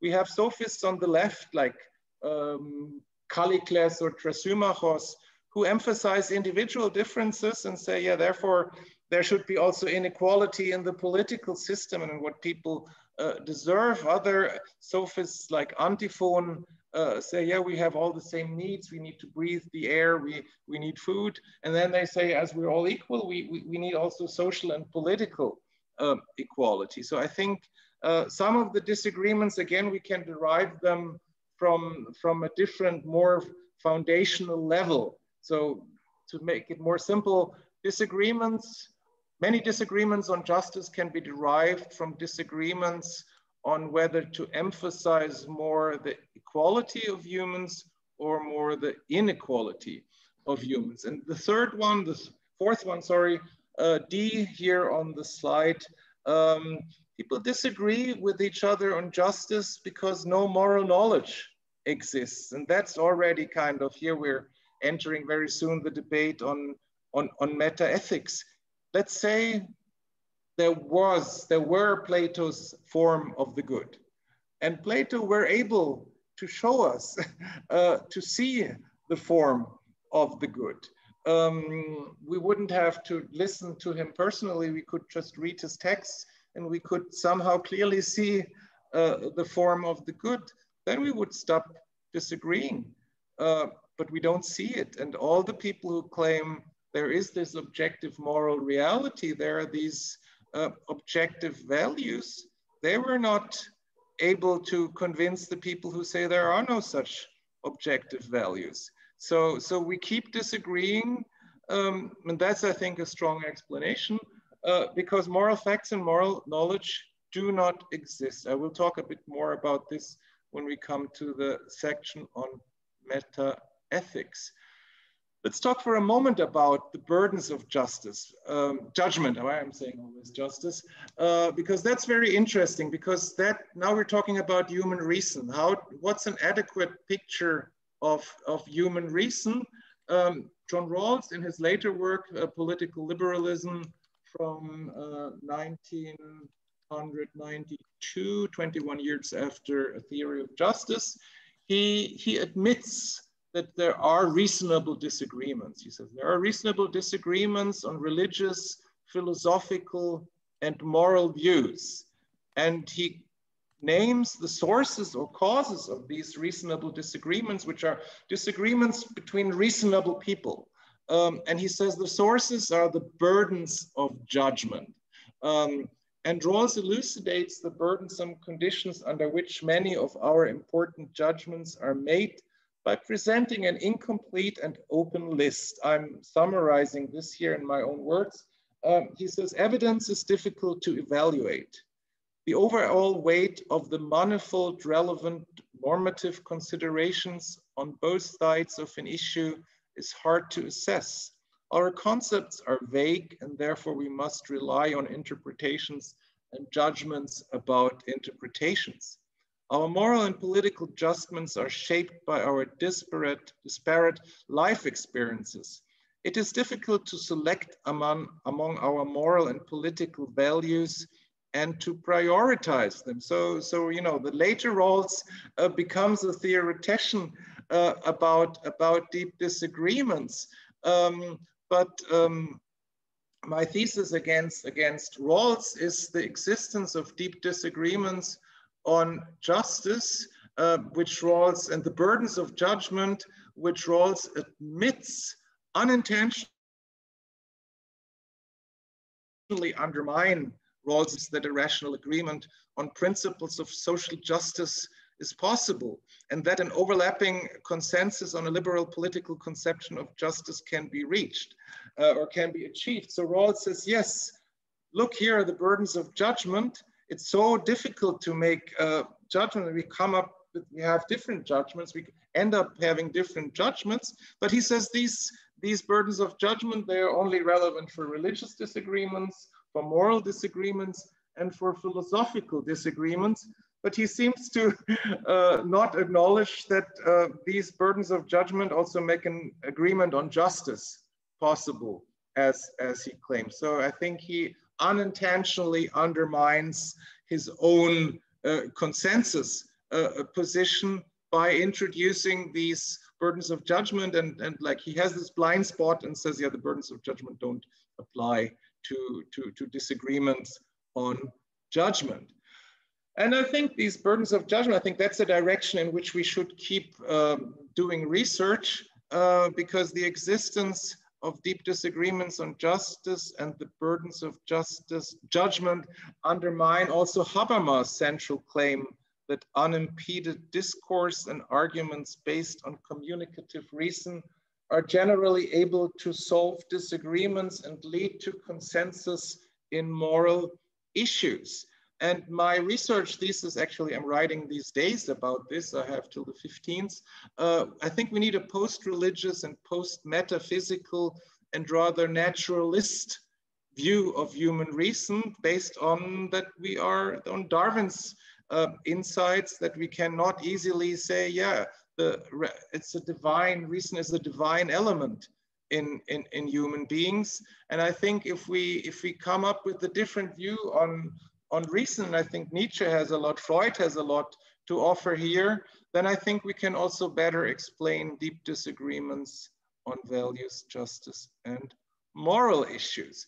Yeah, now finally, quickly, meta-ethics, it will be done in 5 minutes, and then we can make another break. I know listening is much harder than talking. I've been talking quite long now. Okay, what is meta-ethics? I'm trying to, because not everyone is familiar with this concept and it's not always easy to grasp it. We have to understand there was a linguistic turn in the philosophy of the 20th century, and that led to this new branch of moral philosophy called meta-ethics. This new discipline does not defend any normative principles or ethical theories like consequentialism or deontology does, but investigates the nature of morality and the meaning of moral statements and judgments. Here, the linguistic term, what do we mean if we say this is right or wrong? Are we referring to some moral facts? Are we just expressing our emotions? What do we mean when we claim that something is right, good, or just? Are we referring to moral facts and moral truth as Plato claims? Or do we just express our personal feelings, thoughts, and attitudes? Or do we express our society's values and attitudes, our religion's values and attitudes? Meta-ethics analyzes more than just moral language and arguments. It also analyzes the ontological and epistemological questions connected to them. You know, epistemological questions, are there moral truths?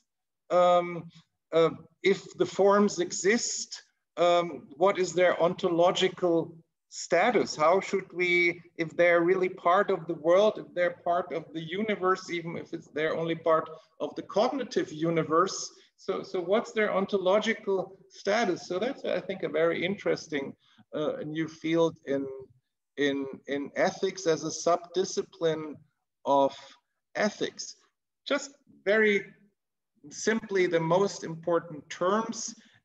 We have the ethical realists versus the ethical anti-realists. Came to the conclusion, because of the existence of these deep disagreements that could not have been overcome so far, I think we have to be anti-realists. Okay, just to explain the terms. In contemporary meta-ethics definitions, moral realism or ethical realism is strangely the position that claims that moral facts and objective moral reality or objective moral values exist in mind-independent ways. Think of Plato's form of the good. That exists in mind-independent view. And yeah, I don't think it's very realistic to claim the existence of this, but now they have this term. The anti-realists deny this. They say there are no moral facts. There is no objective moral value. Plato was an ethical realist who holds the good to be a moral fact or an objective moral reality. Protagoras, on the other hand, was an ethical anti-realist. Plato was also a cognitivist, that's another technical term, who holds that moral knowledge can be achieved about the good as moral fact or objective moral reality. Protagoras was a non-cognitivist. So how does the existence of widespread deep disagreements on justice, values, and moral issues, how does this affect the discussion of realists versus anti-realists? I think the argument against ethical, I'm reading from the slide, the argument against ethical realism and cognitivism. This talk has demonstrated, I hope, the existence of deep disagreements on justice, values, and moral issues. This is significant for meta-ethics because the existence of such deep disagreements is a strong argument against ethical realism and cognitivism. More than 2,000 years, and that's the question, when should we finally say we have a deep disagreement? When should we stop expecting a rational solution of the disagreement? More than 2,000 years of intense philosophical research on justice, values, and moral issues has neither uncovered objective truth about the matter nor led to any agreement among scholars. Looking at it the other way round, deep disagreements on justice, values, and moral issues exist because there is no moral reality and no moral fact. So if someone claims this like Plato and could point to it, and we could follow his lead and we could see it, then we would stop disagreeing, but we can't. There is nothing in the world to back up one of the conflicting philosophical views on such issues, and no procedure using moral facts to solve moral disagreements and to show that one view is wrong and one is right. Very interesting in this context, John Mackey, in a book called Ethics, Inventing Right or Wrong. He talks also about moral relativism. He talks about, he has the argument from queerness. So he says, if these moral facts exist, they're really queer, really strange entities. What should we think of them? And he says, and how could we access them? I'm not going into this, and I think it's time for another round of questions. Erdal, your microphone is muted. Thank you, Manuel. Yeah. So I think there are some questions. As we wait, let me ask my question. Please. Yeah, please. Sorry, open your microphone, please. I couldn't remember your name, Onur Bilge, but your name is not Onur Bilge. Nihat. Yeah. Your microphone is muted, Nihat. Yeah, now it's open. Yeah, please. Yes, I need it first to click from your side. As philosophers, maybe we can, you can look into the term of contradiction, and especially antagonist contradiction with Kant and with Hegel, and also with Marx. I mean, for Marx it was of course important that the antagonism between two classes. So there is a philosophical, let's say, objective, at least, research possibility for the philosophical terminology to enrich the deepness. Deep is a metaphor, and maybe this could be clarified with the term of antagonism, antagonist, things that values that cannot be solved easily. I mean, the working class, for instance, always wants higher salaries or wages. Of course, the capitalists want to pay less. I mean, there is no way that there is a consensus. And this would be, but on the other hand, both of them cannot live together without each other. I mean, there is no way to get out of this problem by destroying the working class through the capitalists, or also some of the to wipe out the capital, some of the practices to wipe out the capitalists have led to disastrous results, like in the Soviet Union. Okay.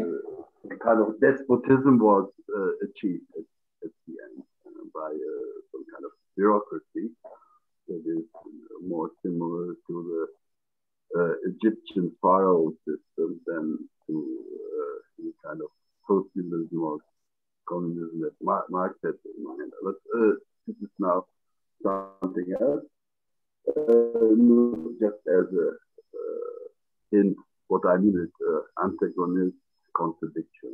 So we can look into the history of philosophy, how this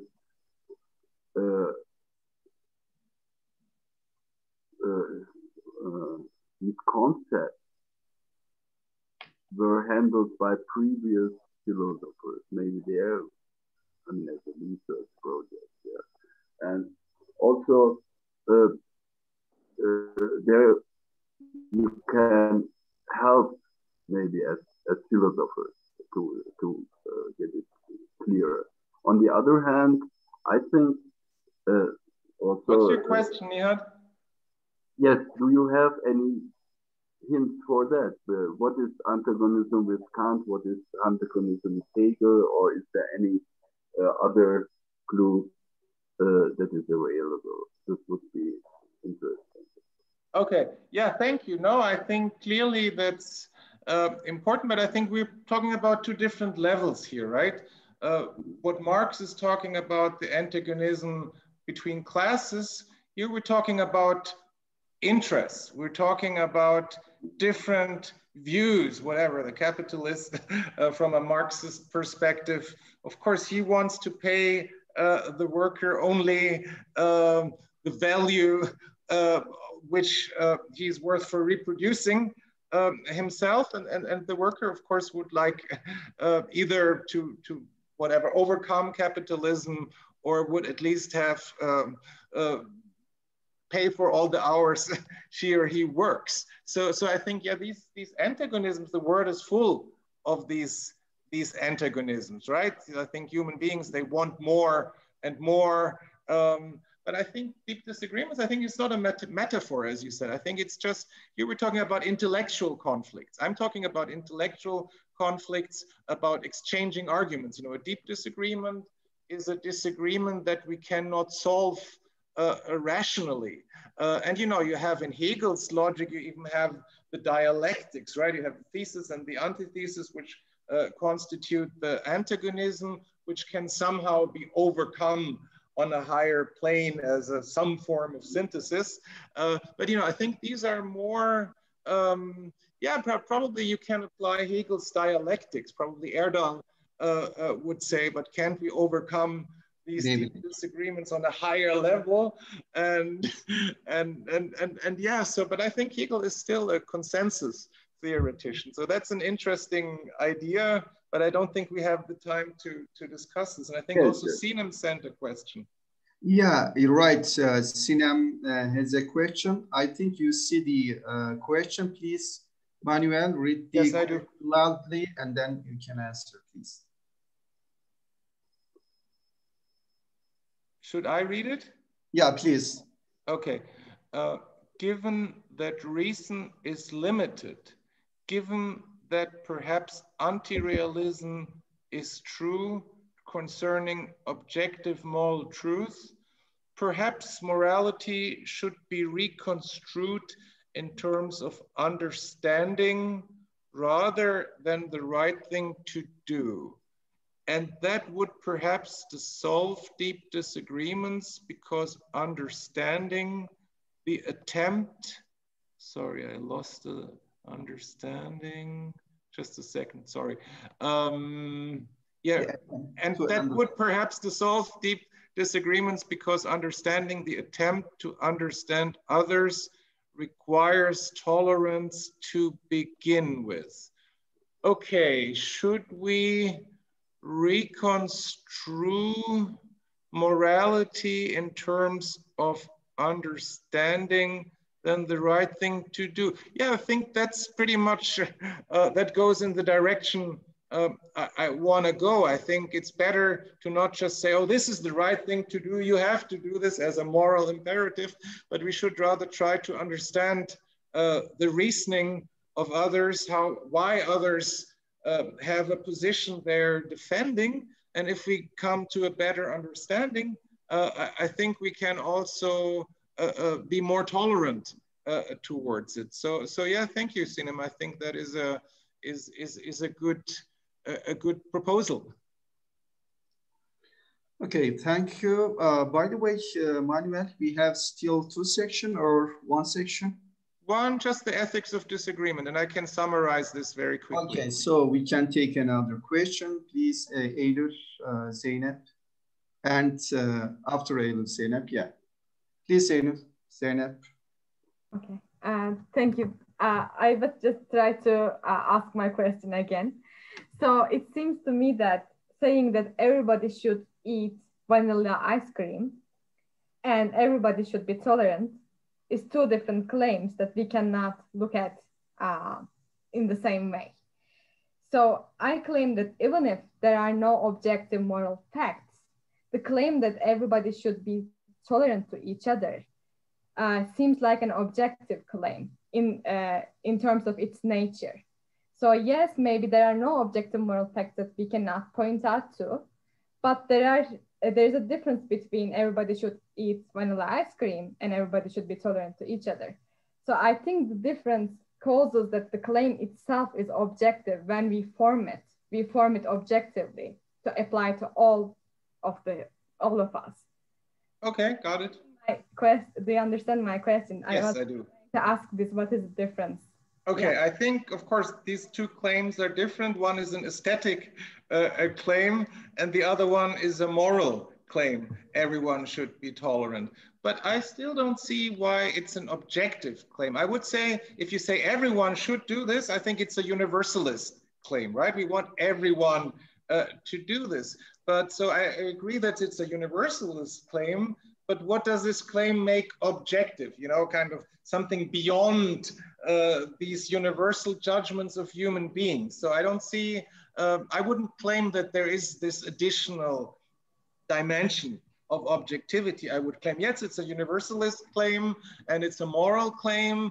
And I think we can argue, like in my ethics, I'm also arguing in a consequentialist way. I think there are certain virtues we should respect different views. We should be tolerant towards different views. And yeah, I think it would be good. The consequences would be nice if we would stop fighting against each other.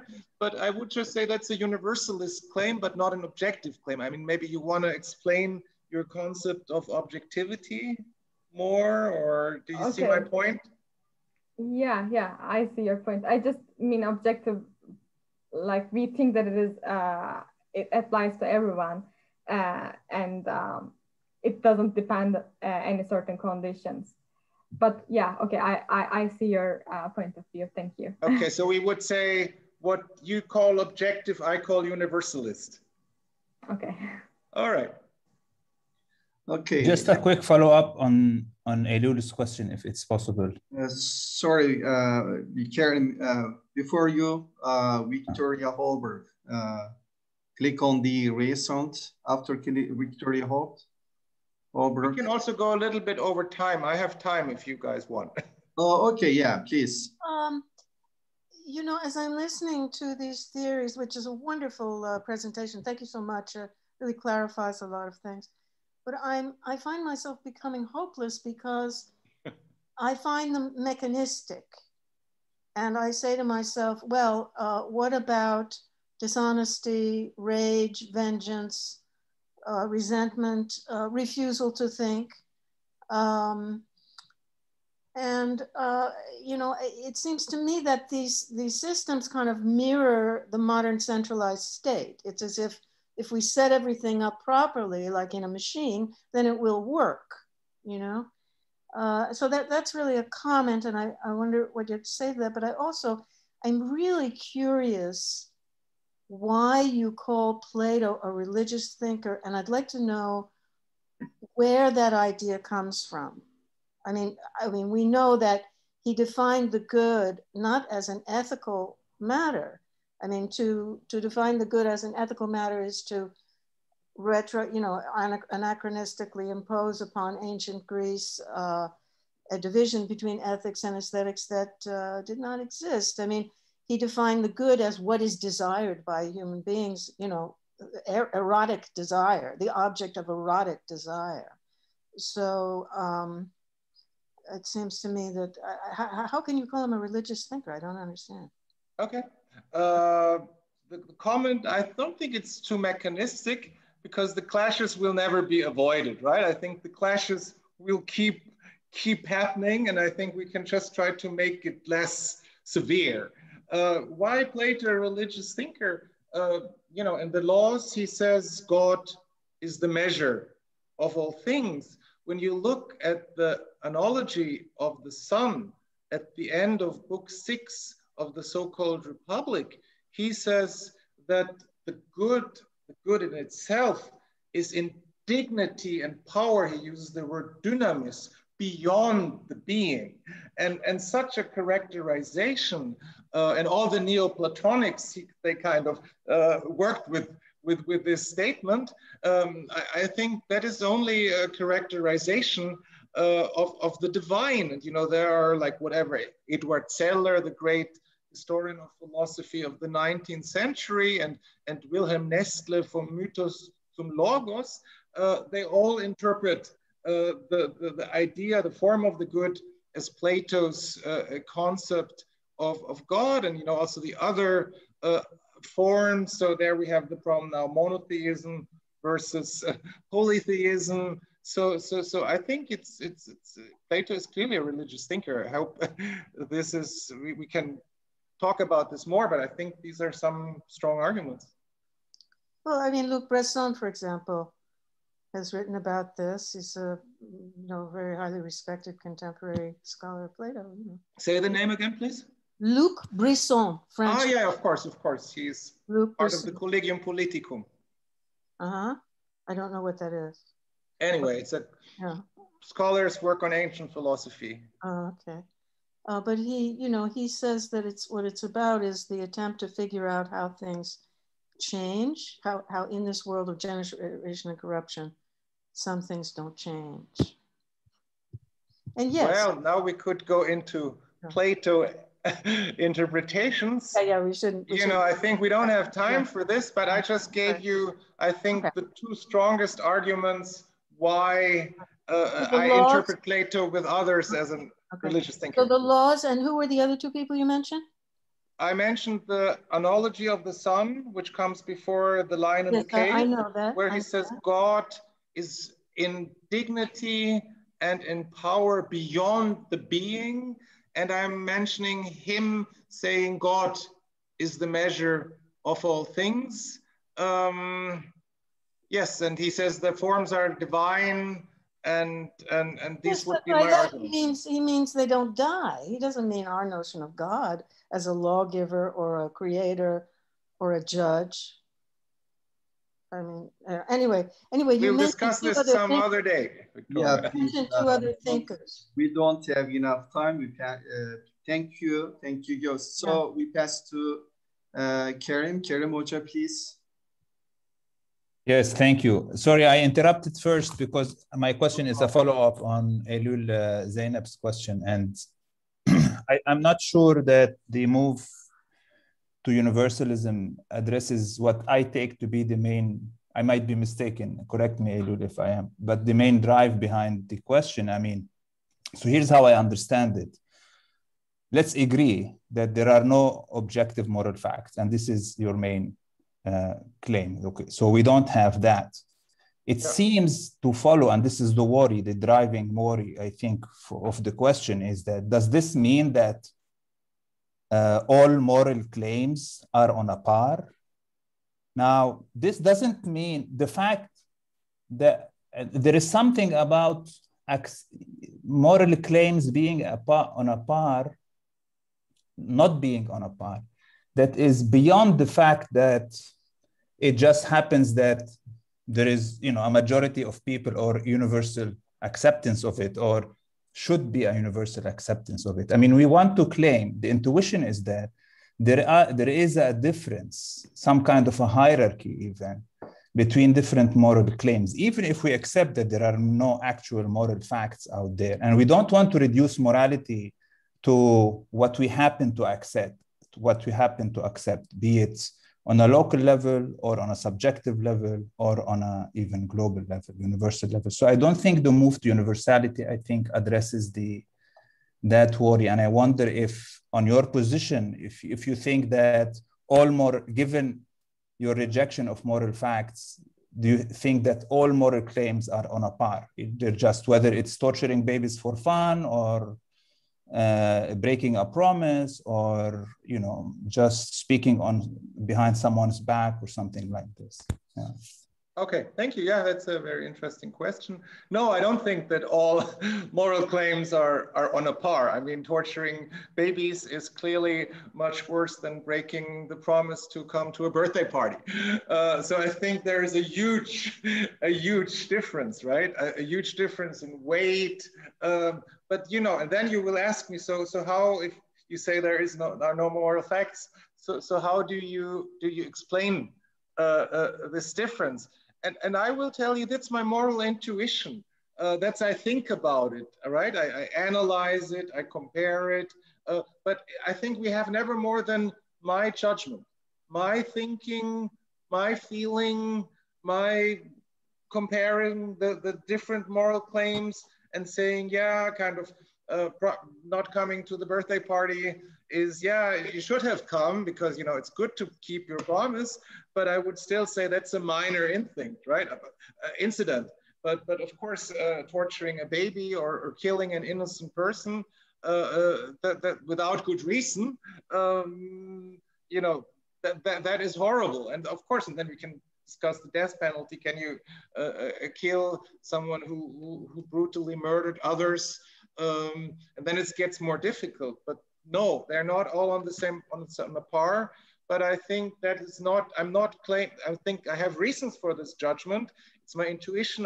Can give you arguments and compare these two cases, but I don't think there is more than my moral intuition and my moral cognition. Okay, thank you, Manuel. Yeah, I have some question, but unfortunately we don't have enough time. If you want, we can pass to last section. Sure, and I will make this very, very brief. Hold on, I'm closing here the shutter because it's really, the sun is getting into my office. Okay, here, the need for an ethics of disagreement, last section of the talk. So I think the central question, a bit of an upshot of what we talked so far, is what are the attitudes, behaviors, and actions we should take towards the people we disagree with and have to live together. In order to come to terms with deep disagreements on values, justice, and moral issues, that's my central claim, we should develop an ethics of disagreement. An argument for the need of such an ethics is that theoretical disagreements often turn into practical conflicts. So basically, if we say it in the modern language, how can we manage these disagreements? How can we cope with these deep disagreements? How can we make them less violent, less dangerous? How can we avoid that people hate each other just because they disagree on religion? Let's say, well, how can we achieve it that people say, okay, you believe in this God and I don't believe in any God, or I'm not sure whether to believe. How can we still be friendly with each other?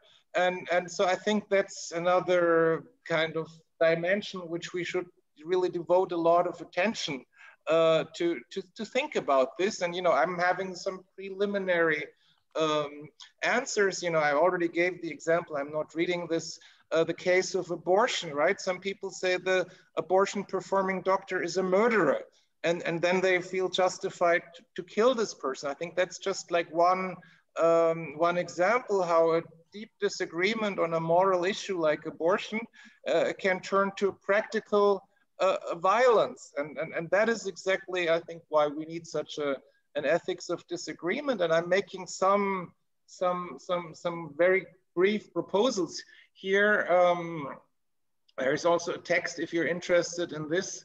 So I think the central claim is an ethics of disagreement should be primarily conceived of as a form of virtue ethics. So we need certain virtues, and to give you an example, the first one is to acknowledge deep disagreements. I think that's an intellectual virtue, to acknowledge deep disagreements. And in order to do this, conflicting parties should not oversimplify the matter by degrading the opponent as ignorant, irrational, unintelligent, insincere, evil, without evidence or good reasons. Yeah, there are probably evil people, but often we just degrade others far too easily. Often those, I keep reading here on the slide, often those with whom we disagree are as informed, competent, intelligent, and good-willed as we are. Both as individuals and as members of the human species, we should avoid epistemic arrogance and adopt epistemic modesty, or if you prefer, epistemic humility. These are some suggestions moving towards how such an ethics of disagreement could look like. Next, virtue, the virtue of seeking dialogue and mutual understanding.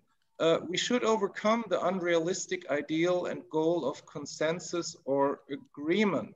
However, moral discussions and argument are not futile. Therefore, we should seek dialogue and mutual understanding. And I think we should especially stop reading only our blog and live in our bubble and discuss with our friends. We should discuss with the people with who we disagree, because I think that can open our mind and that can make us advance. So I think we also need an ethics of conversation and listening. Our workshop will be exactly on this, June 18 and 19. In order to promote dialogue and conversations, an ethics of disagreement should support freedom of the press, free speech, public debates, and public reason. That, I think, can be derived from, if we want to have more dialogue and better mutual understanding, we need these values. An ethics of disagreement, I think, should also support deliberative democracy. That's a concept, people debate and there's public reason, etc., etc.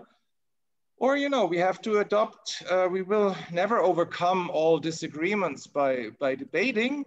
We could probably make them less violent and less dangerous. And of course, we also always resolving disagreements peacefully, we also need some procedures like majority rule. We all acknowledge this procedure. We say, okay, we disagree, but we want fair play at least. And then, of course, we have to say majority rule, like, is it now? Should everyone have one vote, or should probably some people have a little more? So, and of course, we will disagree about this. Yeah, toleration, I already said this. Toleration generally starts off with the judgment that some behaviors, beliefs, or values are objectionable for some reasons. Without such a negative moral, epistemic, or aesthetic judgment, there would be no need for tolerance. So if we agree with something, we don't need to be tolerant. In order to be tolerant, first we have to somehow reject it out of some reason. Toleration also presupposes that the objection to a behavior, belief, or value is not so radical that it cannot be overridden or trumped by reasons for accepting it anyway. This combination of disapproval and acceptance is usually called the paradox of toleration. There is lots of literature on this. And here I'm coming to the end. We're almost done. So I think we can defend an argument for toleration from deep disagreements, and that could be an epistemological justification of toleration. And how does this argument go? If we have good reasons to acknowledge deep disagreements and to respect opposing positions, we also have good reasons to tolerate the values and moral views we disagree with. If we accept that consensus or agreement is an ideal hardly to be realized, we should be more inclined to tolerate values and moral views we disapprove of. That would be the argument, and the conclusion, that's the last slide. A virtue ethics, I'm proposing the mentioned virtues as a start toward developing an ethics of disagreement. And I think such a virtue ethic should be amended by elements of a consequentialist ethics. An ethics of disagreement is best conceived of as a form of virtue ethics. Nevertheless, this approach is open to amendment by elements from a consequentialist ethics. All the virtues proposed for an ethics of disagreement can also be justified by their good or desirable consequences. That would be my claim. Deep disagreements recognize opposing positions as worthy of respect, seek dialogue and mutual understanding, tolerate opposing behaviors, opposing behaviors, beliefs, or values, then we will, in most cases, also reduce practical conflicts and promote a peaceful coexistence among those who disagree but have to live together. In doing so, we also promote an increase in pleasure and a reduction in pain and suffering, or promote happiness or human welfare or the satisfaction of informed preferences. However, we want a consequentialist approach. So we will increase pleasure and reduce pain among people, citizens, and cultures in a world of deep disagreements on values, justice, and moral issues. Thank you so much for your attention and patience. Thank you, Manuel, for this section as well. So I think there are some questions. I have some questions, of course, but first I can give the floor to the audience. Yeah, Karen, please. Okay, thank you. Okay, this is great. I mean, this is I think the juice of the the main. Okay, I have a question. It's a sort of a composed question, and it's not a critique. It's more of a way of being constructive to the direction you are trying to push. Yeah, help me to move towards. in this direction. Yeah. I mean, and I did some work on this, so I mean, I just have a few things to say. just a quick note. It's just very interesting that you mentioned the deliberative democracy part, especially if you contrast to the idea of the beginning of the talk where you rejected Rawls and Habermas. So, I mean, but let's put this aside. Just, but I think something needs to be said there, just to the extent for the reader or the hearer, right? Because typically Rawls and Habermas are the main defenders, so to speak, and of deliberative democracy, and deliberation has, you know, this notion of consensus. If it is not actual, it has to be some sort of a normative idea, a regulative idea. Anyways, so just that aside. So I want to say, consider we have, like you said, like well-intended opponents, cooperative, democratically civil opponents, who's willing to work through the disagreement. I mean, they are fully committed to the conversation, let's say.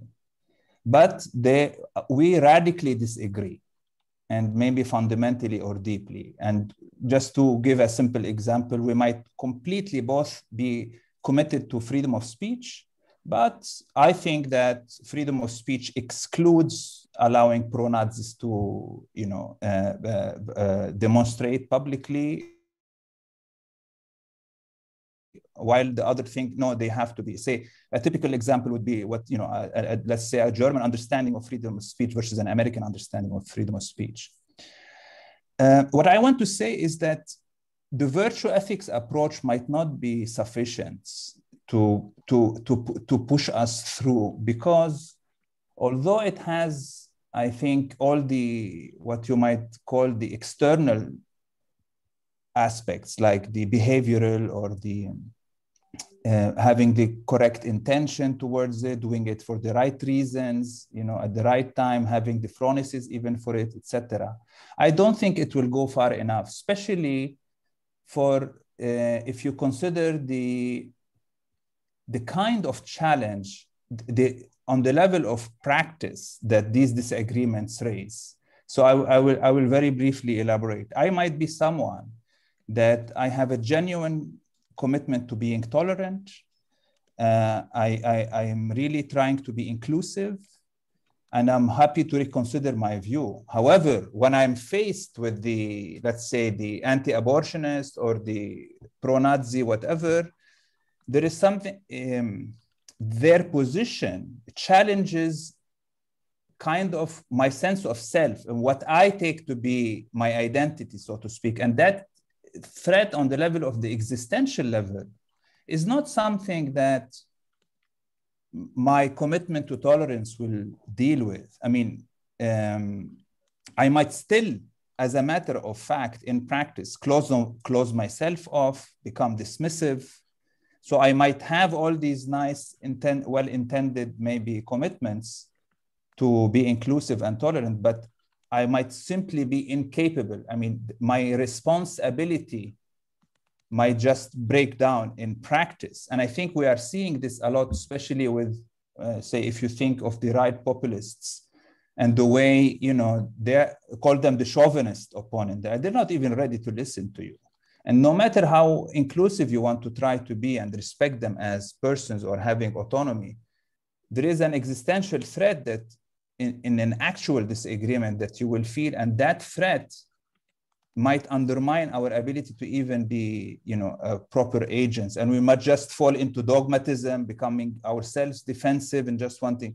So all I'm saying this is that the virtue, my suggestion would be, and this is in some sense what I try to argue for in some context, other similar context, is that we might need what we might call a meta virtue, something that has to do with the self-relation, my relationship to my own self, my relationship to my own identity. And this requires self-work or self-fashioning. Foucault might be helpful here. But I mean, there is this idea that I have to develop the ability to absorb the insults, maybe just a perceived one, in such a way that would allow me to exercise the tolerance that you are calling for. So the virtue ethics on its own, it seems to me, it's insufficient. It has to be complemented with something that takes into account the self-relationality and not only the other relationality. Sorry, I went on for too long. Apologies. No problem. Thank you for this. Yeah, that's very interesting. And certainly there are, when our identity is threatened by an opposing view, is put into question, you know, psychologically speaking, how can we cope with this, our self-love, our narcissism, and of course, I think there are clearly, let's say, psychic dispositions which make it easier to deal with opposing views, especially with views that fundamentally question me. So yeah, I guess we all have to strive towards being kind of more self-confident. I think that's I think self-confidence is a key characteristics. If we achieve this self-confidence, I think we can also easier deal with people who put our views and our values and our shared beliefs, our most important beliefs into question. Yeah, I think that's an interesting supplement, an interesting complement, which one can think about, and you know, how should we, which psychological or psychic dispositions do we need to be more tolerant and to be to deal with others criticizing us. You know, it comes down a lot also to criticism. We all don't like criticism, and how can we still smile while others criticize it? Yeah, so I think, thank you, that's a very important point. Your first remark, sure, I'm on the one hand, is it a contradiction? On the one hand, I'm saying we need deliberative democracy. On the other hand, I criticize Habermas and Rawls. I'm not so sure whether it's really such a contradiction. You know, there is this book by Thompson and Amy Goodman about moral disagreements, and they're also arguing for a deliberative democracy. I think, you know, also deliberative democracy doesn't need to be focusing on consensus. I think we can have a deliberative democracy, and we can still try to understand our disagreements better. We can still find compromises based on the discussions in our discussions. So I think to make it short, I think deliberative democracy isn't necessarily or essentially tied to consensus. So I'm not so sure whether this doesn't really go. Okay, thank you. Okay, thank you. Another question. I think there is no further question. Let me ask some question, Manuel. Sure. I think when you say deep disagreement, you don't refer to metaphysical disagreement. You know, generally when you explain these expression, you refers to reality. But when, you know, if there is a metaphysical possibility on agreement, we can realize this agreement in reality. You know, for instance, Hans Gadamer, you know, he refers to fusion of horizon, you know, with different perspective come together to discuss the same issues in, you know, from different perspective, but at the end of this discussion, you know, we see a fusion of horizon. I think when you say, you know, we need a virtue ethics, especially seeking dialogue and mutual understanding, it reminds me this concept, I mean, the fusion of horizon. So do you agree with Hans Gadamer's explanation? I mean, you know, we can open yourself to another in mutual discussion, and then we can find a consensus about anything, about political or ethical issues. Okay, I think you have to remind me a little bit of Gadamer's idea of the fusional horizon to give you a really good answer to your question. I just allow me to give a preliminary answer. You know, I think if we look for discussions, I'm thinking also a lot about Socrates, right? Discussing with each others, like the dialectics as like we see it in Plato's dialogues. And, you know, we can also mutually question what we hold to be our knowledge, what we hold to be our convictions and epistemic beliefs. So I was more thinking along these lines. So, but I mean, if you would connect this with Gadamer, I might be able to say a bit more. Thank you. Another question, you know, maybe, yeah, I agree with, you see, I agree with, with your position about the ontological ethics. Yeah, maybe we cannot find universal principle that can be applied to everyone. But I think moral realism can be defended against ethical realism. You know, ethical realism generally refers to different cultures, but especially, you know, in the current globalization more and more drives us to, you know, universal globe, you know, just let's say one universal culture, but I think we can find we can defend the position of ethical realism, especially, you know, in the previous section, like Karen said, we find some general principle that are accepted by many culture, many society. For instance, killing innocent people is forbidden. You know, robbery is forbidden. You know, other kind of things like this are forbidden. So I think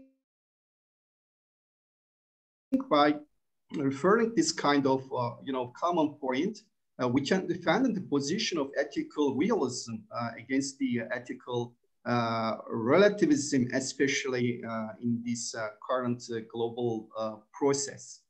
What do you think? I'm wondering. I think I see your argument. You're saying kind of the world is becoming more global. The cultures are kind of getting more and more similar towards each other. So we're overcoming provincialism and tribalism. But I would still say that is a move towards a more universal moral views, let's say. But, you know, the ethical realists say beyond these moral views, there are these moral facts, like there are astronomical facts. And I think the globalization, where should these facts come from? And you know, like Plato's form of the good. I just don't think it exists. So I think, yeah, probably our moralities, our views are getting more and more similar in the modern world. You know, like we can all watch the internet, and we can easily hear the same philosophers talk on YouTube or something, and we watch all the same movies from. And so, of course, the so-called cultural imperialism, so probably the Western cultural moral values are promoted. But I think, yeah, that leads to more universal moral views. But I still think that still doesn't create the moral facts or the objective moral reality, which exist in mind-independent ways, right? So kind of probably in our minds, we have more similar views, but I don't see these facts. I don't think how this movement you're describing can somehow magically how these facts suddenly pop up. Okay. Yeah, I think Sinem Hoca has a question. Please read the chat. Yeah, she says, Manuel. perhaps ethics of disagreement should be complemented by ethics of agreement as well, agreeing with others for the right reason. Yeah, I think, you know, at least that's my view, my momentary view, which is progressing. Yeah, I think we should, of course, keep looking for agreement, right? We can ask, how can we achieve agreement? And of course, if we all, let's say, if we all respect each other, if we are willing to listen to each other, if we try to get rid of our prejudices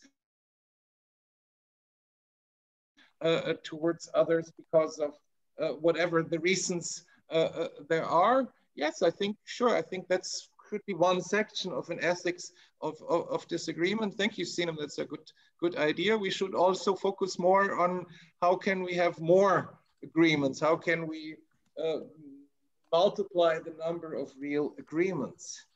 That is not agreeing just for the sake of one's own advantage. Yeah, and I think that's also what philosophy is partly for, right? Kind of we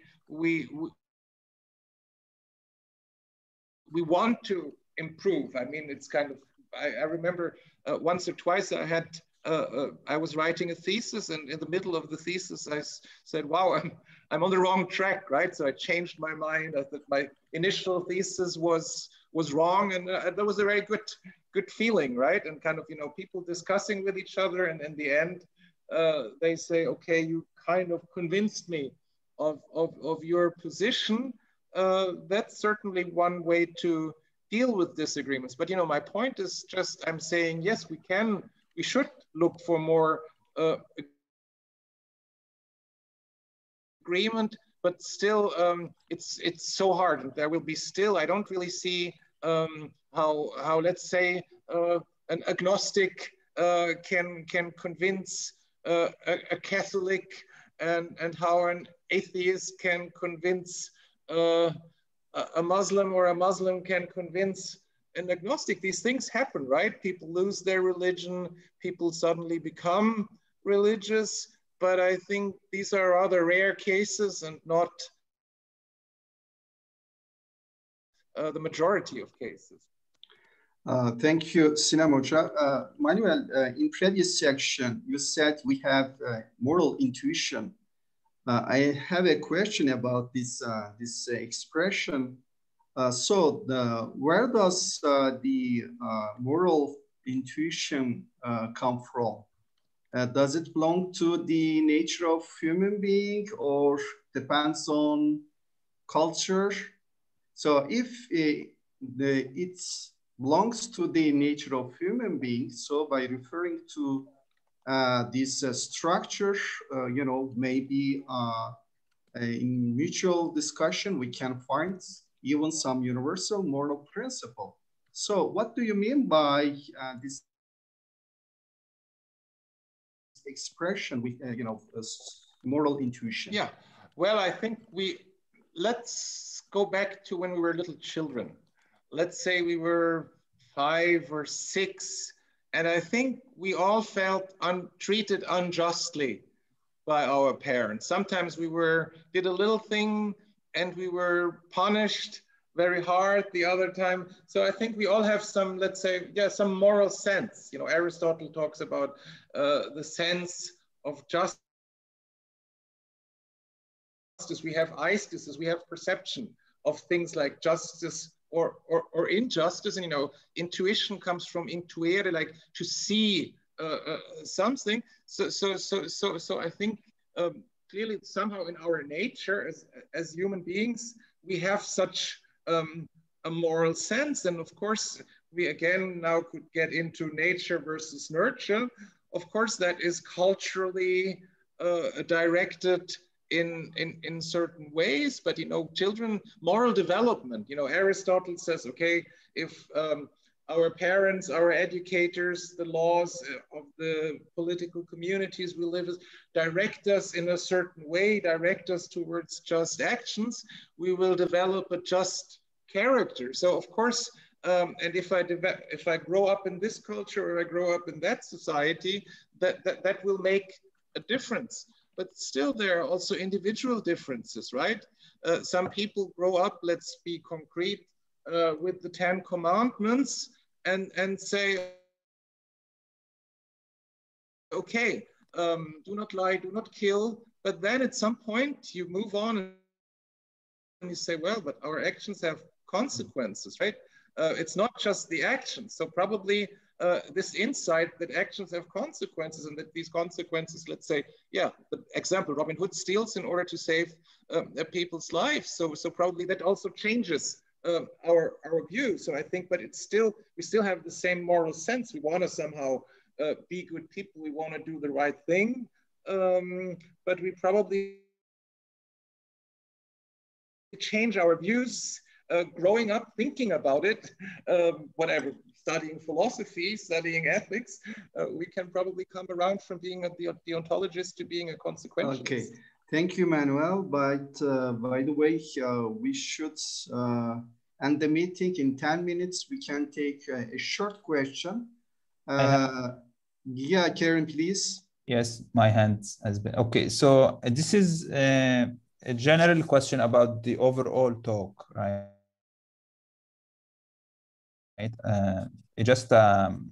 It's making me wonder about your position regarding what your use of the notion of reason. And it's just very straightforward. I mean, we started off by deep disagreement as basically this is the disagreement where reason fails, right? So we have a failure of reason, we have a disagreement, and then we end up with that, okay, we have to shift our attention towards the ethics of disagreement, right? And this is the management of the disagreement, the how should it, it's no more about, it's just how we go about the management. As sometimes sorry to interrupt. I also think we have to question, why does reason fail, right? I think that's also so important to understand the phenomenon. Why do we disagree? What are the sources? What are the reasons? Sorry for interrupting. No, I mean, but, and you had the three, I noted down 3 ones. They can be irreconcilable belief systems. There can be different interests. There can be cognitive approach, right? The burdens of judgment. And of course, they're not mutually exclusive. There can be all kinds of this and other. But at the end of the day, the attention or the main contribution, and this is where I think I most agree with you, is that, okay, we need to figure out how to manage the disagreement. However, in the way you articulated the management of the disagreement, there seems to be a fairly strong reliance on reason. Okay, yeah, so that's where, I mean, intuitively, just to clarify maybe where I'm coming from, intuitively, I thought you might refer to maybe rhetorics, a different strategy, and talking about persuasion instead of convincing. And just to give an example from Maeve Cook, who is a Habermasian, but she criticizes things that you take issue with Habermas. Anyway, but so one example would be, if I want to convince you to become a vegetarian, I mean, maybe reason will completely fail. But one way to do so is maybe to just take you to a slaughterhouse, right? I mean, is this an argument? I'm not really using a reason, but I am making an argument of some sorts by taking you to the slaughterhouse. And I thought that the ethics of this agreement might maybe develop these kinds of possibilities. But the reliance, what I took to be a bit surprised by, the reliance on reason in the articulation of the ethics of this agreement seems to kind of is in tension with the failure of reason from, in the case we're interested in, this deep disagreements. Yeah, thank you for this. Yeah, I think an experience the experience of seeing these animals slaughtered and seeing how they're slaughtered one after the next, that can probably change you and kind of make me come around to your vegetarian position more than all the arguments you read and we exchange. No, I totally agree with this. I think experiences change us, and experiences can often be better than arguments. But I still think, yeah, that our reason is kind of, if we have to ask ourselves, what should I do in life? In which direction should I go? How should I use these decades I have here on this planet? I'm not ready to jump into irrationalism or something. I think still our reason is still a very good source of orientation. It's still a very good guidance which we have. But I just my point is just, I think that we should not be overconfident about the powers of reason. I think we need a more contemporary view of our reason. And, you know, as I said, I don't think that reason is like a divine element. But of course, here we come again in different belief systems. If you believe that God created man and we are a similitude of God, then of course we will say, yeah, we're not similar to God because we have 2 hands or 2 feet. We're similar to God because we have the divine spark within us. And of course, here we're entering again the agreement between, let's say, a religious person and a non-religious person. But yeah, I think experiences are important. That's, you know, Erdal and I and Sinem and I, we all know us from Istanbul Şehir University, and we had a very good experience there. And there were people, believers, non-believers, agnostics, all working together and trying to have a good time and like each other, even if they had different views. So I think such an experience, we never mentioned this today, but it was a very good experience, and I think more people should have similar experiences. Yes, sorry, Manuel, unfortunately, it is going to shut down automatically in 5 minutes. I think, you know, sorry, Sinem Hoca. I can quickly read Sinem's thing. Please, yeah. In relation to Karim's question, if I understand correctly, reason fails to determine what the right thing is, but reason may succeed in trying to understand another view. I think reason has this capability, and I think that's already a good progress. Yeah, I think she's trying to elucidate your view. Defend reason. Thanks. Yeah. Well, anyways, thank you, Sinem Hoca. Thank you. Thank you, Manuel. Yeah. Okay. Unfortunately, we don't have enough time to discuss and take other question and remark.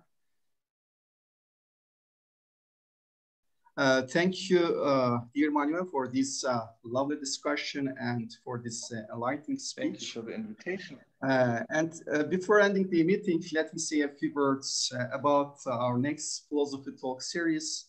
As we mentioned in the first talk, we decided to organize 4 philosophy talks for this semester, for this term. This talk was the 3rd and the last one of this semester, this term. We are hopefully going to organize the philosophy talk series next semesters. We hope to see you there, including Manuel. So the announcement will be made on social media, on the Twitter account and web page of our philosophy department. Once again, thank you, dear Manuel, for this lovely talk, and thank members of our audience for joining us. Thank you. Have a nice day. Have a nice weekend. İyi akşamlar. Görüşürüz. Tamam. Hoşça kal. Thank you again. Thank you, Manuel. Thank you for staying so long. We've been together almost 3 hours. Yeah. Okay, thank you. Bengsu, please.